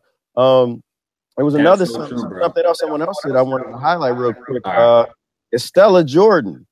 She said people wittingly or unwittingly protect the status quo, you know, when they parrot mainstream propaganda. Really? And so, so if you were still parroting the same propaganda you were 10 years, if 10 years ago you were a Democrat and today you're a Democrat, there might be an issue. If 10 years ago, if you were a Republican and you're still a Republican, there's something wrong, right? You know, we kind of want a little oxygen back. We want to share some of that oxygen with people in Gaza, you know, but we definitely have to look back to the wisdom of the elders. We have to look back. Our parents were a lot smarter than us. The parents, but before them, were a lot smarter than them. And it's because they've perfected propaganda. They've made it so delicious and corrupt and pure that we can't even wake up people that are so locked into it, right? Yeah. The more productive their life, the more successful they are, the less they're willing. Yeah, less they're willing to look at it. They're not. It's like this. Why would I look into that when I'm making it just fine in this American life? You know, I got the American dream on my side, and I'm making it good the American way. Why would I look into any anti-American information? Well, right. Why would I turn my back on it? And so we have to redefine what we consider success. Like, I look at success differently. You know, I have a lot of friends who, you know, they've gone to school, they got their degrees, they got jobs, and I did the same thing, made a lot of money. But at a certain point in time, if success to you 10 years ago is the same thing success to you is today, 10 years before, you're wasting our oxygen. You're sucking it up. Still the same. Right. If your version of success when you were 20 in college trying to get that degree and PhD, if that version of success, that version of you in your 20s is the same version of you in your 40s, your 50s, and your 60s, working in corporate America, working for big business, you're sucking up our oxygen. You can't change and evolve a world if you're not evolving. You can't do any good for humanity if you still have the same mentality you did when you were a child. You were 20 years old when you went to college, and you thought that you were going to fix things and help people with that. If you're still trying to acquire wealth, if you're still trying to save up for that retirement, you're not evolving. And I think really that's what a lot of what we're talking about. We have to go back to evolving. We stopped evolving. Right. We stopped evolving and we started chasing money. We fell in love with money while we go to church and we scream, the love of money is the love of money bad. Money bad. Lord, money's bad. Lord, money's bad, God. Money's bad. Now, give me your money. Worship money. Put it in the plate. Your money's bad. Put it in the plate. Your money's bloody. Put it in the plate. Put that money in the plate. You better make listen. Yo, I'm gonna give you a bar. This is for religious folks. It's sad. Tithing scam. If people donated, if people gave 10% of their pay to humanity, think about how much more would have changed. As opposed to giving 10% to the church, they have gave that 10% of their earnings to humanity and just existence and the betterment of people. So much would have been changed by now. But I mean, that's neither here nor there. It's okay. But well, you know when that was most highlighted to me, brother? That was most highlighted to me. I went to a church. They had tithing rows. Wow. So if you paid your mandated tithe, you get a row? You got to sit rows. So you got to sit in a certain row? Yeah, brother. So you got to sit closer to the God. I mean, did I say God? I mean, closer to the preacher. The preacher God. The preacher God. I'm sorry, preacher God. The preacher God. And this is an anti-church. This is not an anti-church. Right. This is a message of people. Right. There are people who worship a God that taught love, these philosophies, these principles, and there are people who worship a book. There are people who worship other men because they stand behind pulpits. And you know, but the idea that they have tithing rows, if you didn't pay your tithe, you can't sit in that row. You got to sit further back. They keep asking for. It's a good thing to if you still go to church and stuff. It's a good thing to let your ministers live on faith. You know how you do that? You don't pay your tithe. Don't give them none. Don't pay your tithe. Don't give them none. You feel me? If you don't pay your tithe, and then they'll live on some faith. You know who has the most faith? See how much faith they got in God. I know you know this. You know who got the most faith out of people I know? Homeless people. All right. That's faith. Then that'll take you back to the Tibetan monks. Why do you think the Tibetan monks, they were homeless people? They'd sit out there and they put the plate out there and they would teach and preach. And if what they said, you know, was effective in someone's life, people come out, give them a little bread. Sometimes they give them money, they give them a little water or something. Those people lived on faith. Those were real truth. The most I might do that. Huh? What's that? I might be a monk in Africa. I mean, in America. Go out there and teach people compassion and stuff and put a plate out, see who's going to feed me. Yeah, but again, this is why you say right complexion though. Lori just said it. This is why you see Joel Osteen on TV, and you don't see, you don't see the homeless pastor. You don't see monks because that's the position you're supposed to be in, that place of poverty, right? Yep. Because when you put, the prosperity teaching, I guess is what you call it, where your pastor's supposed to drive a Cadillac, supposed to wear a G5, supposed to wear a nice suit, to me. And I try my best to not sound judgmental, but because I got mine too. We all got our own church. Yeah. But if you got gaiters on and they're $600 shoes, you got a pastor with a $3,000 suit. Yep. And $50,000 whip. Right. And kids in the next town over can't even, they don't have a sandwich for school. They don't even have peanut butter to go with the jelly on the bread. Right. And the peanut butter sandwich, that sucks, right? You just get just a peanut butter sandwich, ain't got no jelly. Would love that. You choke, right? They love it, but then the kids who don't have the jelly too, they choke on it. That's a choke. We could call those horse chokers. They choke you. Choke sandwiches. You choke them down. That shit called choke sandwiches. Those are, I'm gonna tell y'all, those are highly popular in jail because mugs ain't got nothing in there, and the choke sandwiches come through. They'll get 5 peanut butters, and they'll last them like a month. Yeah. Oh, but you know what? I'm gonna go there for a minute. One of my good buddies, man, growing up, they threw him in prison. He spent many days. This is when I started turning on the Democrats when I realized that they weren't about helping people. They were about putting people in prison. Private prison bulls. Private prisons. And so but he taught people in scarce environments, they're the most innovative people on the planet. Oh my God. When you look at some of the inmates and how smart they become, they sit around, they just read law books and how they evolve. I was just thinking about it. You mentioned food came to mind. He gave us recipe. And this was back when I used to eat. I'm a vegetarian now. I used to eat, meat and fish and stuff. Right. Take ramen noodle soup, which don't ever eat ramen noodle soup because wax noodles. It's wax. It'll kill you. You're going to get carcinogens and die. Right. But ramen noodle soup with tuna fish, and mayonnaise. All right, man. Mix it all up. Casserole. That's right. Casserole. Yeah, well, you can get it at the commissaries in prison, and man, that stuff is delicious. That stuff banging, right? Yeah, when you don't put like a lot of water in it. I know we're talking about jailhouse recipes. But it's listen, real though. It's real, brother. But you know how we got here? Because the most impoverished people are the most innovative people on the planet.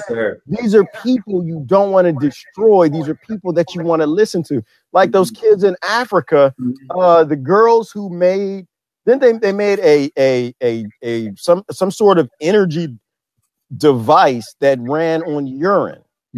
I don't know if you heard, this was years back. I have to post an article about that. But all these free energy devices that are being developed by these impoverished world, like look at the creativity of the kids in Palestine. Yeah, they got everything. They're so smart. They are beyond smart. Crazy. You know, I think they're smarter than Americans. Well, but I ain't gonna say that because I mean, as far as development, they develop more innovative than Americans because they can keep the innovation. Right. Yeah. If I'm an American kid and I can pull this up and I go find up anything I want, I don't have to create anything. Yeah, you don't got to create nothing. Right. But if I have to create something to survive, then I can become a savant. And so the thing that kind of gets me is I look at Nikola Tesla, look at the Einsteins, I look at just the smartest people we've ever had on this planet who evolved the human race. They were very creative people. And so we got all these creative minds and brains in these impoverished places in Palestine, Gaza, the West Strip, Congo, even in our prison system. And we're just killing these people. We are setting the human race back thousands, if not hundreds of years, because we're destroying some of the best brains we got. Yo, think about this. We still have a massive innovation here in America. And now when I realized it is when I had my son. I realized it because I've watched closely. I watched him closely, and then I've watched my nieces and nephews closely. But we're taking them away from the innovative minds, and we're telling them to embrace a system that is structurized and also downplaying the innovation of our children. And when I realized this, it was scary because I thought about the millions and millions and millions of students that have already traveled the paths of the 12-year education system, college as well, and the likes thereof. The innovation starts early. Innovation starts at like 3 or 4 when it comes to tune with these kids. But we don't give them the necessary tools to maybe more or less embrace their innovation. Instead, what we're doing is telling them what they should embrace. We're not letting them tell us the innovation and creativity they have. We're just like, oh no, go to school and learn numbers. And if it ain't English or numbers, then you're not smart. If you can't read or write, if you don't read good in American English, you're not smart. That's a lie. If you can't equate these numbers right in the American way, you're not smart. That's another lie. Right. I realized we've been helping that lie.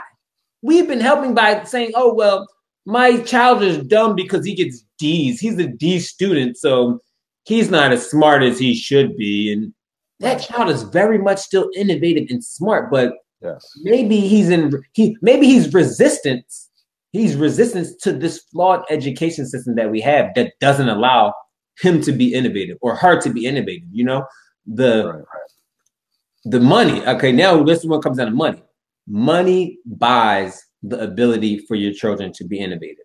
So if you have money, you can send your child to one of those schools where they have all these products, computers, technology, and they can innovate with this new technology that nobody else has, no other students have, and whatever. Hence, I talked about this in the little stream I did for information sake, but Bill Gates went to a school where they had stuff that even colleges didn't have. Okay. So think about how innovative he could have. Think about how he learned and adapted to his innovation through the technology that he was privileged to have. And of course the finances, because they had all types of money to give him to finance his ideas. Everybody doesn't have that. We don't have the money to finance our children's ideas. We don't have the money to give our children access to the innovation that a lot of privileged folk have. So now we talk about leveling the playing field. Okay. How are we going to level the playing field in this modern era? we can't do it by continuing to go along with the same system of operations that we've seen prevail to this day. We have to be innovative in the way we create new teaching environments, new learning environments, but also our own ability to see. You know, we have to be able to visualize the innovation in the youth, but we look at the youth like, oh, they're innocent. They have to be taken care of in a way that is so subtle and whatever. But yeah, like a mother's love is key, but a mother is also innovative in the way that they let their children, you know, grow. Even though they want to protect them, they also want their children to be innovative. Now, the family structure has been guided by the American dream. The American dream says, if you're not focused on college, if you're not focused on the American patriotism, you're focusing on the wrong things. If you're not focused on money, you have to focus on money. Right. You don't want to be successful. You don't want to be successful. What do you want to live in the woods? This is what people say to me. Chris, what do you want to live in the woods now? You don't like money. I don't have to live in the woods. What I have to do is adapt and be innovative in the structure and environment that we've been, you know, living around. And we all can do that. We all have the ability to do that once we take our minds outside of that which we have been, I guess you want to say, you know, they really beat this stuff in our heads. Like they beat it in our heads, 12 years, college, lifestyles and everything, commercials, TV, they beat it in our heads. But we have to ask of ourselves to seek the innovation that we still have. Because whether you're 13 or 40 or 50 or 60, you still have innovation. But the only thing is you have to seek and find that innovation. You know what I mean? Absolutely. And you have to keep going forward. Sister Jeannie was talking about AI and Brother Mark's talking about that's YouTube. real shit. And I was kind of YouTube these things are just tools, right? Mm-hmm. I have my youngest son. He actually started reading at an extremely early age because of YouTube. Okay. He loves Star Wars and he knew he had to learn how to spell certain words to look them up on YouTube to watch certain cartoon episodes of Star Wars. Okay. And so these things are tools. We can use them. AI, that's a tool, right? Now, mind you, if you watch Common's commercials on oh my God, I'm gonna smack Common in them damn commercials. You know, but what the hell is you parenting this shit? look, but the thing is but he's right about a lot of things. Yeah, it's funny though, right? You know, the problem with AI isn't AI. It's that it's a tool and it's being utilized for the 0.01%, right? It's being utilized for corporations and greed. And so the idea you're going to make your world better with AI right now is wrong. That's like saying you're going to make Israel better with rifles. Yeah. I mean, you can, but not by murdering little children. Right. So I think these things are tools. But, you know, another big part of our problem is, you know what I like to do? I like to go to Facebook sometimes and I like to look at the trending news. Oh, okay. And the reason why is because the trending news, it's based on a lot of factors, right? They have a lot of algorithms to show you what are other people talking about, but what are other people talking about in your fields of interest, right? So keep in mind, I don't click on anything that says ABC News, NBS, Fox, any of that. Like I don't pay any attention to any of that. Ever. The top trending right now is the royal wedding, not Yemen. You know, not AI dominating the world, one, right? Not the kids in West Bank or Gaza, but the very top is the royal wedding. Second is J.J. Watt, Houston Texans defensive in for play. 3 is Melania Trump. She returns to the White House after a kidney procedure. Oh, wow. I could go down and I won't waste time. Planned Parenthood, Clayton, Georgia shooting, South China Sea, like all these things. I go down all the way down to 10 and nowhere is it even listed artificial famine. Nowhere is it listed, kids don't have food. Kids are dying. Kids die of starvation in America. But these are things that they use to get people to focus on, well, this is what everybody else is thinking about. So this is what I should be thinking about. And once again, live streaming in these videos, these are just tools. Yeah. All of these things are tools. You can use Facebook to change the world, or you can also use it to help them continue destroying the world, right? Like you can change that's Common's thing, how you can change the world. How will you use your tools and things? And so for me, and I appreciate anybody who shared. I don't know about inviting because I'm getting tired. We about to wrap this up. But I appreciate you guys who share our streams. But it's all about where do you spend your time? How are you using your tools? How are you using your life to either suck up our oxygen or to help the kids who are most in need, who are crying out in the dark? You know, are you spending that time in the vendetterias when people say things that are stupid, illogical, that Israel's defending itself, or that gun control is a good idea and let's utilize the most violent people on the planet to help us with gun control? You know, that the prison industrial complex is a good idea, that it helps society to put kids at the age of 16 in cages, make them monsters, and then release them out and blame them for not doing anything good in life of all races and colors. You know, is it a good idea to blame the police for laws they didn't even write? You know, is it a good idea? You know, and so all of these things we have are tools. Social media is a tool. Your mouth is a tool. Your brain is a tool.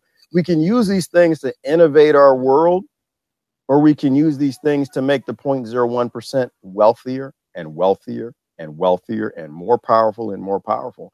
And, you know, so but those are the things I think that are interest me, is that we're not evolving. We're not getting better. And we got to get better. Some of us are. Some of us are lighting up, are lighting up light in the dark. Some of us are trying to warm this cold earth. I posted something the other day. I said, I love Facebook. I love Facebook. While everybody's poking Zuckerberg, Pluckerberg, like that. I hate Mark Zuckerberg. Mark Zuckerberg, you idiot. And then they're like this. Oh, I just post a great meme. I hate Mark Zuckerberg though. Right. You know, I have Mark Zuckerberg is a billionaire, you know, and I just, the billionaires and we're just not from the same street. Right. So we can't agree on most things. But my thing is that Facebook is a phenomenal tool. I love it. I love it. On Facebook, I can post a question or a thought. That thought gets chewed up and regurgitated by some of my friends that are on every continent on this planet. They're from different walks of life. They've seen different things. They've had different experiences. Some of them are 20 years old. Some of them are in their 80s. And they can chew it up and they can spit it right back at me and help me to learn. Facebook for me is a university like that. And honestly, that's what it is for me. Good way of looking at it. It is a university. I am being educated by people all over this world. We have never in history had an ability to take a thought and put it in front of thousands of people and perfect that thought to come back and make you smarter. Exactly. And if we're all educating each other. We're all educating each other. And so I get we have to get off of Facebook and all that. Like, I get all of that. But to some degree, I don't. I get that we should be boycotting tools that are censoring us. But if they're not censoring 100% and we're actually getting smarter, we're making more friends, we're uniting more people, we're helping kids in Gaza get their message out, we're helping kids in Yemen, so they can't cover it up with the trending news. Right. We might actually be doing ourselves a bigger disservice. We might actually, by giving social media over and walking away and giving it over to the bunnies and the kittens and the cute pictures and the trending news and the royal wedding, by giving it over, we actually might be setting humanity back even further. I think we really need to think about, are we even being woke? Yeah. Are we as woke? Or are we as intelligent, enlightened in fixing things as we think we are? And that's a good question to ask, like, daily. I ask myself this daily, like, am I evolving? Did I evolve yesterday? What did I learn new? And what was I able to process differently? This is something that's really crucial to, like you said, how we evolve and learn and educate ourselves as people. When you go to Facebook, you should understand first and foremost that you're going to see stuff that you don't like. that should be always understood immediately. You're not going there to salivate over the things you don't like. See, this is what people have to understand. We shouldn't be going to Facebook to, oh, I hate this person, so let me go and see, oh, I hate this person. We're coming on Facebook with the same way we're attacking the real world issues. We're seeing things we don't like and we're reactionary to it. Not we, but a lot of people. And that's a choice, shall I say. Here goes a choice. The Kanye thing, this is a choice. You have a choice to let your mind be guarded in the way that you can use these tools in a positive and meaningful way. And you have a choice to let your mind be so scrambled and hateful that you can use these tools in a divisive and meaningless manner where we're not evolving, where you're not evolving. Because when I evolve, I'm trying to help other people evolve. You know what I mean? So I'm trying to put stuff out there that I'm thinking that I'm not going to say everything that I say is for everybody, because it can't be, you know what I mean? But it's for that one person that I might find that wants to think differently. You know what I mean? That wants to think anew or maybe have a different perspective than that which they've already created in their own mind. You know, so it's like I take a lot of information from you and a lot of people on Facebook. Like I really connect with a lot of things that we all say, because I don't agree with everything that we all say, but I know that it's not about agreeing with everything that we all say, because then it would be fake. Then I would be fake. If I say, oh, I agree with everything Gerard say or Harsh or this person or that person, I'm fake. I'm not looking. That's not what we shouldn't be looking to agree with everything. Nope. We should be looking to understand and evolve the way we're thinking. It's about the mirror. It's about the mirror. Being smart. Half the time, I don't agree with myself. I'm like this. I'm talking to myself, and I'm like, man, you is a dummy for that. You can't be serious. I don't know. I'll say something, and I'll watch you. I'll watch Brother Harsh is here. What's up, Harsh? I'll watch Harsh. I'll watch Ty. I'll watch Claudia. I'll watch Brother Al. I'll watch, Patricia. I'll watch different people, and I'm like, you know what? Dang. Gerard, you stupid, man. You was wrong. You don't make no sense. Or you were close to right, but maybe you didn't eat your Wheaties this morning. You didn't really form the thought out the way you processor's not working. Right. Like Brother Mark will post something, or Paula post something, or Jeannie or Deborah, or somebody will post something. I'm like, dang, what was I thinking? I missed that. Right? You connect the dots. It helps you get it though. Smartest. Shelly's another one. Shelly Musker. You'll post something. And so I don't even agree with myself, and I'm not supposed to. This is a journey in getting smarter. This is a journey in evolving. It's a journey in looking in the mirror and making ourselves better and being okay with people don't agree with you. Yeah. Right. Yeah. That was the hardest thing for me, was to be okay with being wrong. Like I couldn't really come to grips. Like I'm not wrong. I would think that I was wrong, but it's clearly like you may be off on this one, buddy. Slow down. You know what I mean? Slow down. And I realized that I had to continuously tell myself that I'm not right about anything, and I shouldn't expect for others to be right about everything either.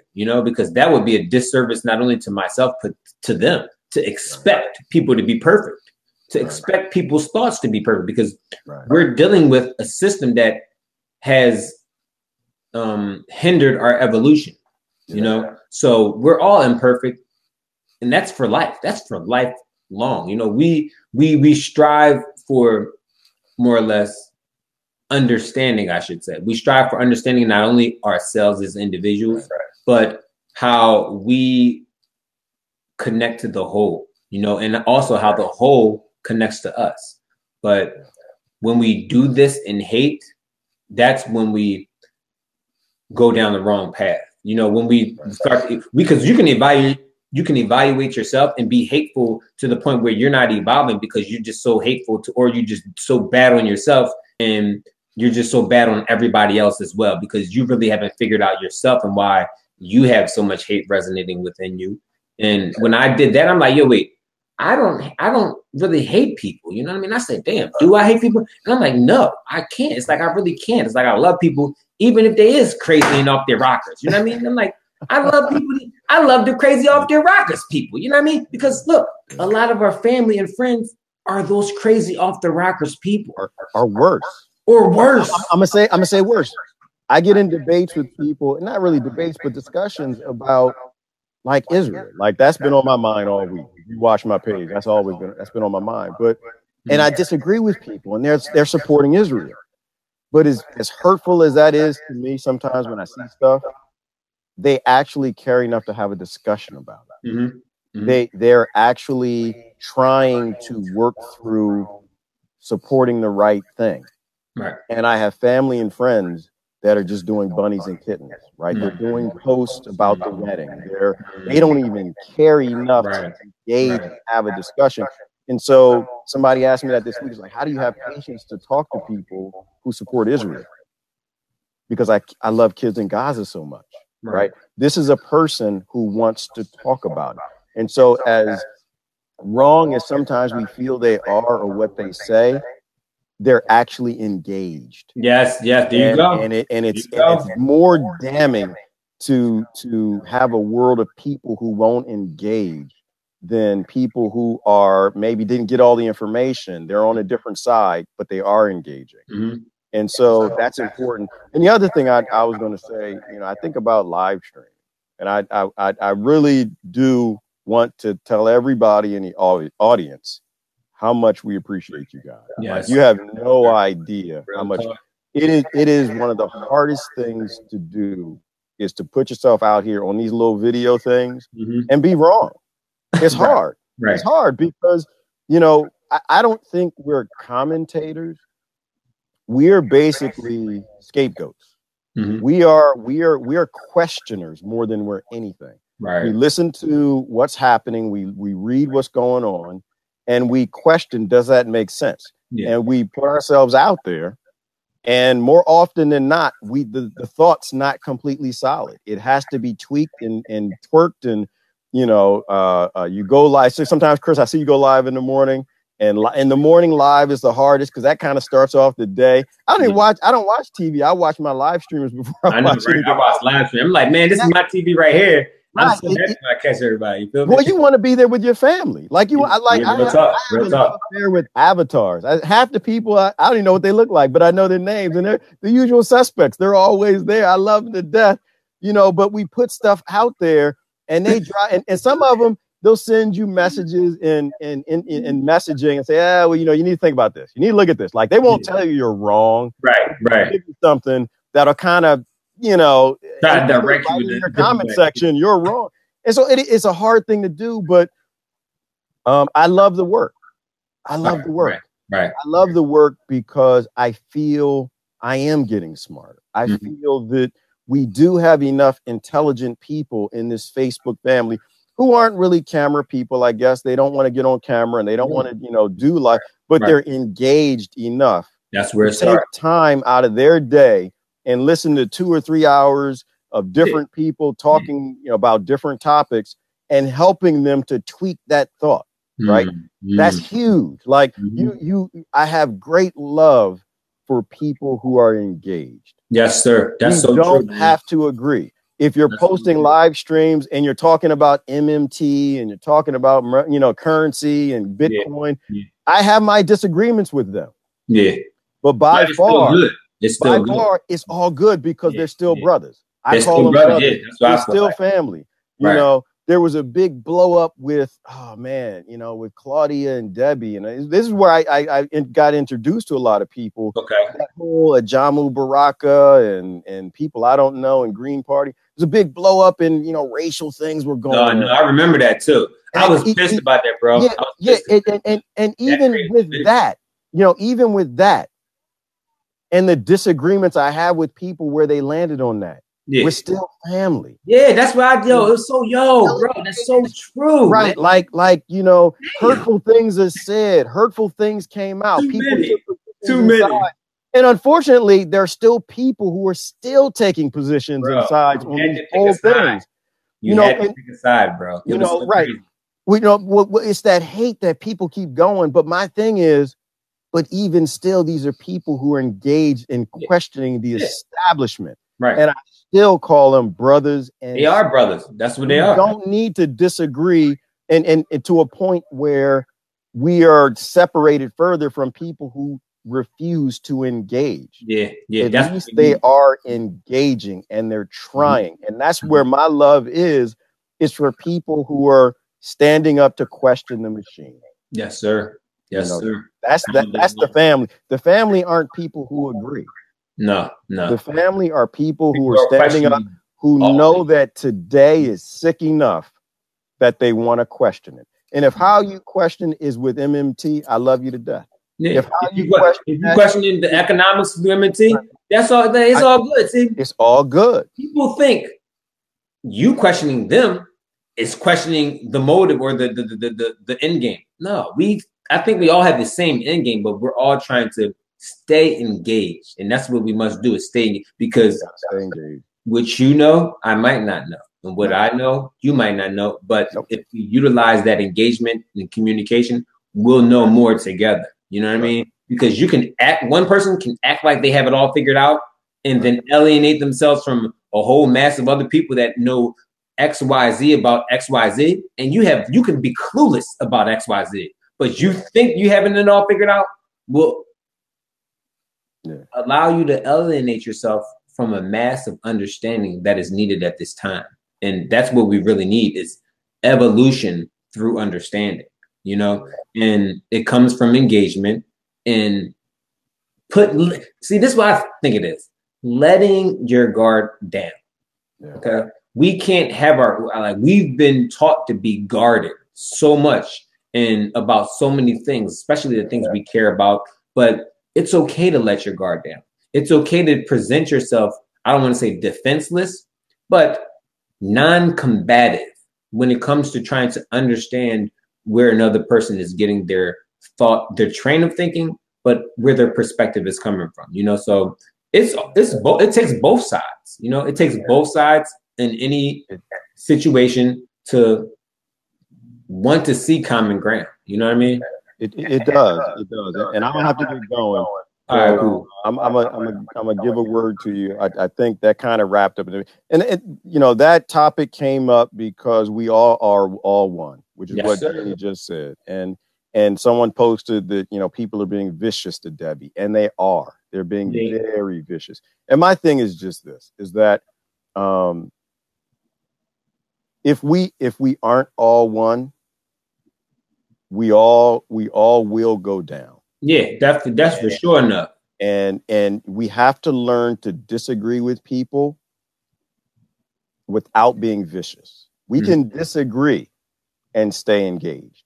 And that is my 2 cents to everybody who I appreciate who are engaged. They could be off in La La Land. They could be at the mall right now shopping. They could be, supporting this nonsense. Yeah. People who I disagree with are significantly more beneficial to fixing the problems in our world than the people who aren't even engaged at all.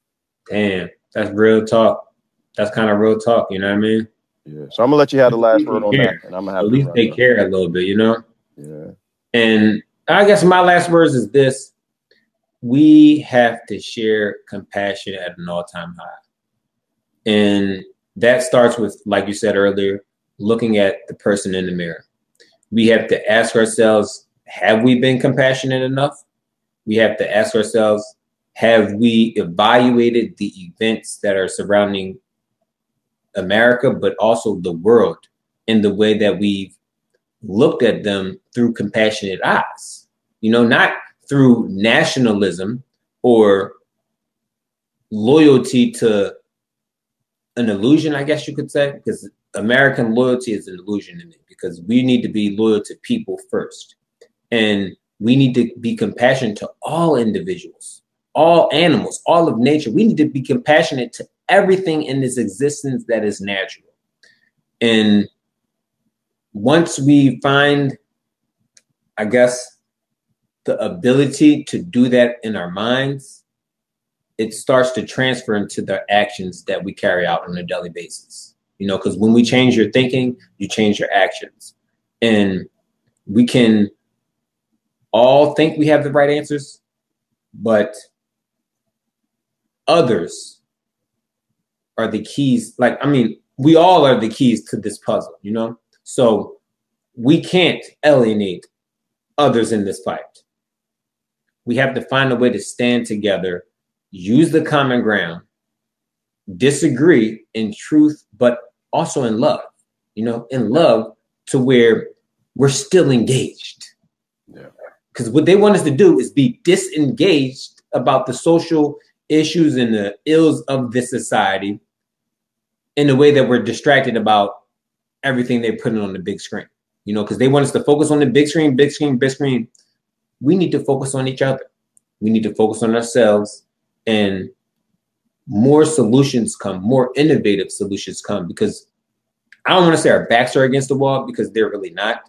The backs are against the walls around the international community, though, and we have the ability to change the lifestyles of all those people. Right.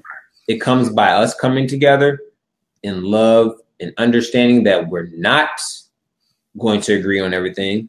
But like Gerard said, we must stay engaged throughout this whole process. That's the only way we evolve in our understanding and also evolve in the communication that we have in this hostile environment.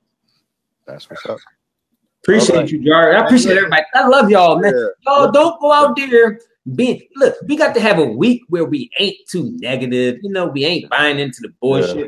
We got to have a week that is full of love, G. We need a week of love or something. You know what I'm saying? Hey, we'll get there. We'll get there. But until then, you just whittle in the love where you can, whittle in the humor where you can. Yeah. Let's keep it going. Stay engaged. Y'all have a great weekend. A beautiful weekend. Hanging out with you. Great conversation, brother. I talk to you. Thank you, brother G. I appreciate it. Don't go watching that damn Royal Wedding either. No, turn it off. Turn it off. Ain't no pomp and no circumstance. Don't turn that damn TV on that. Don't you dare let me catch you. There ain't no pomp and no circumstance. We running, fighting, screaming, loving, and the Royals ain't got nothing to do with none of that. All right. All right, man, thank you, brother. All right. Bye-bye. Oh, man. It's crazy.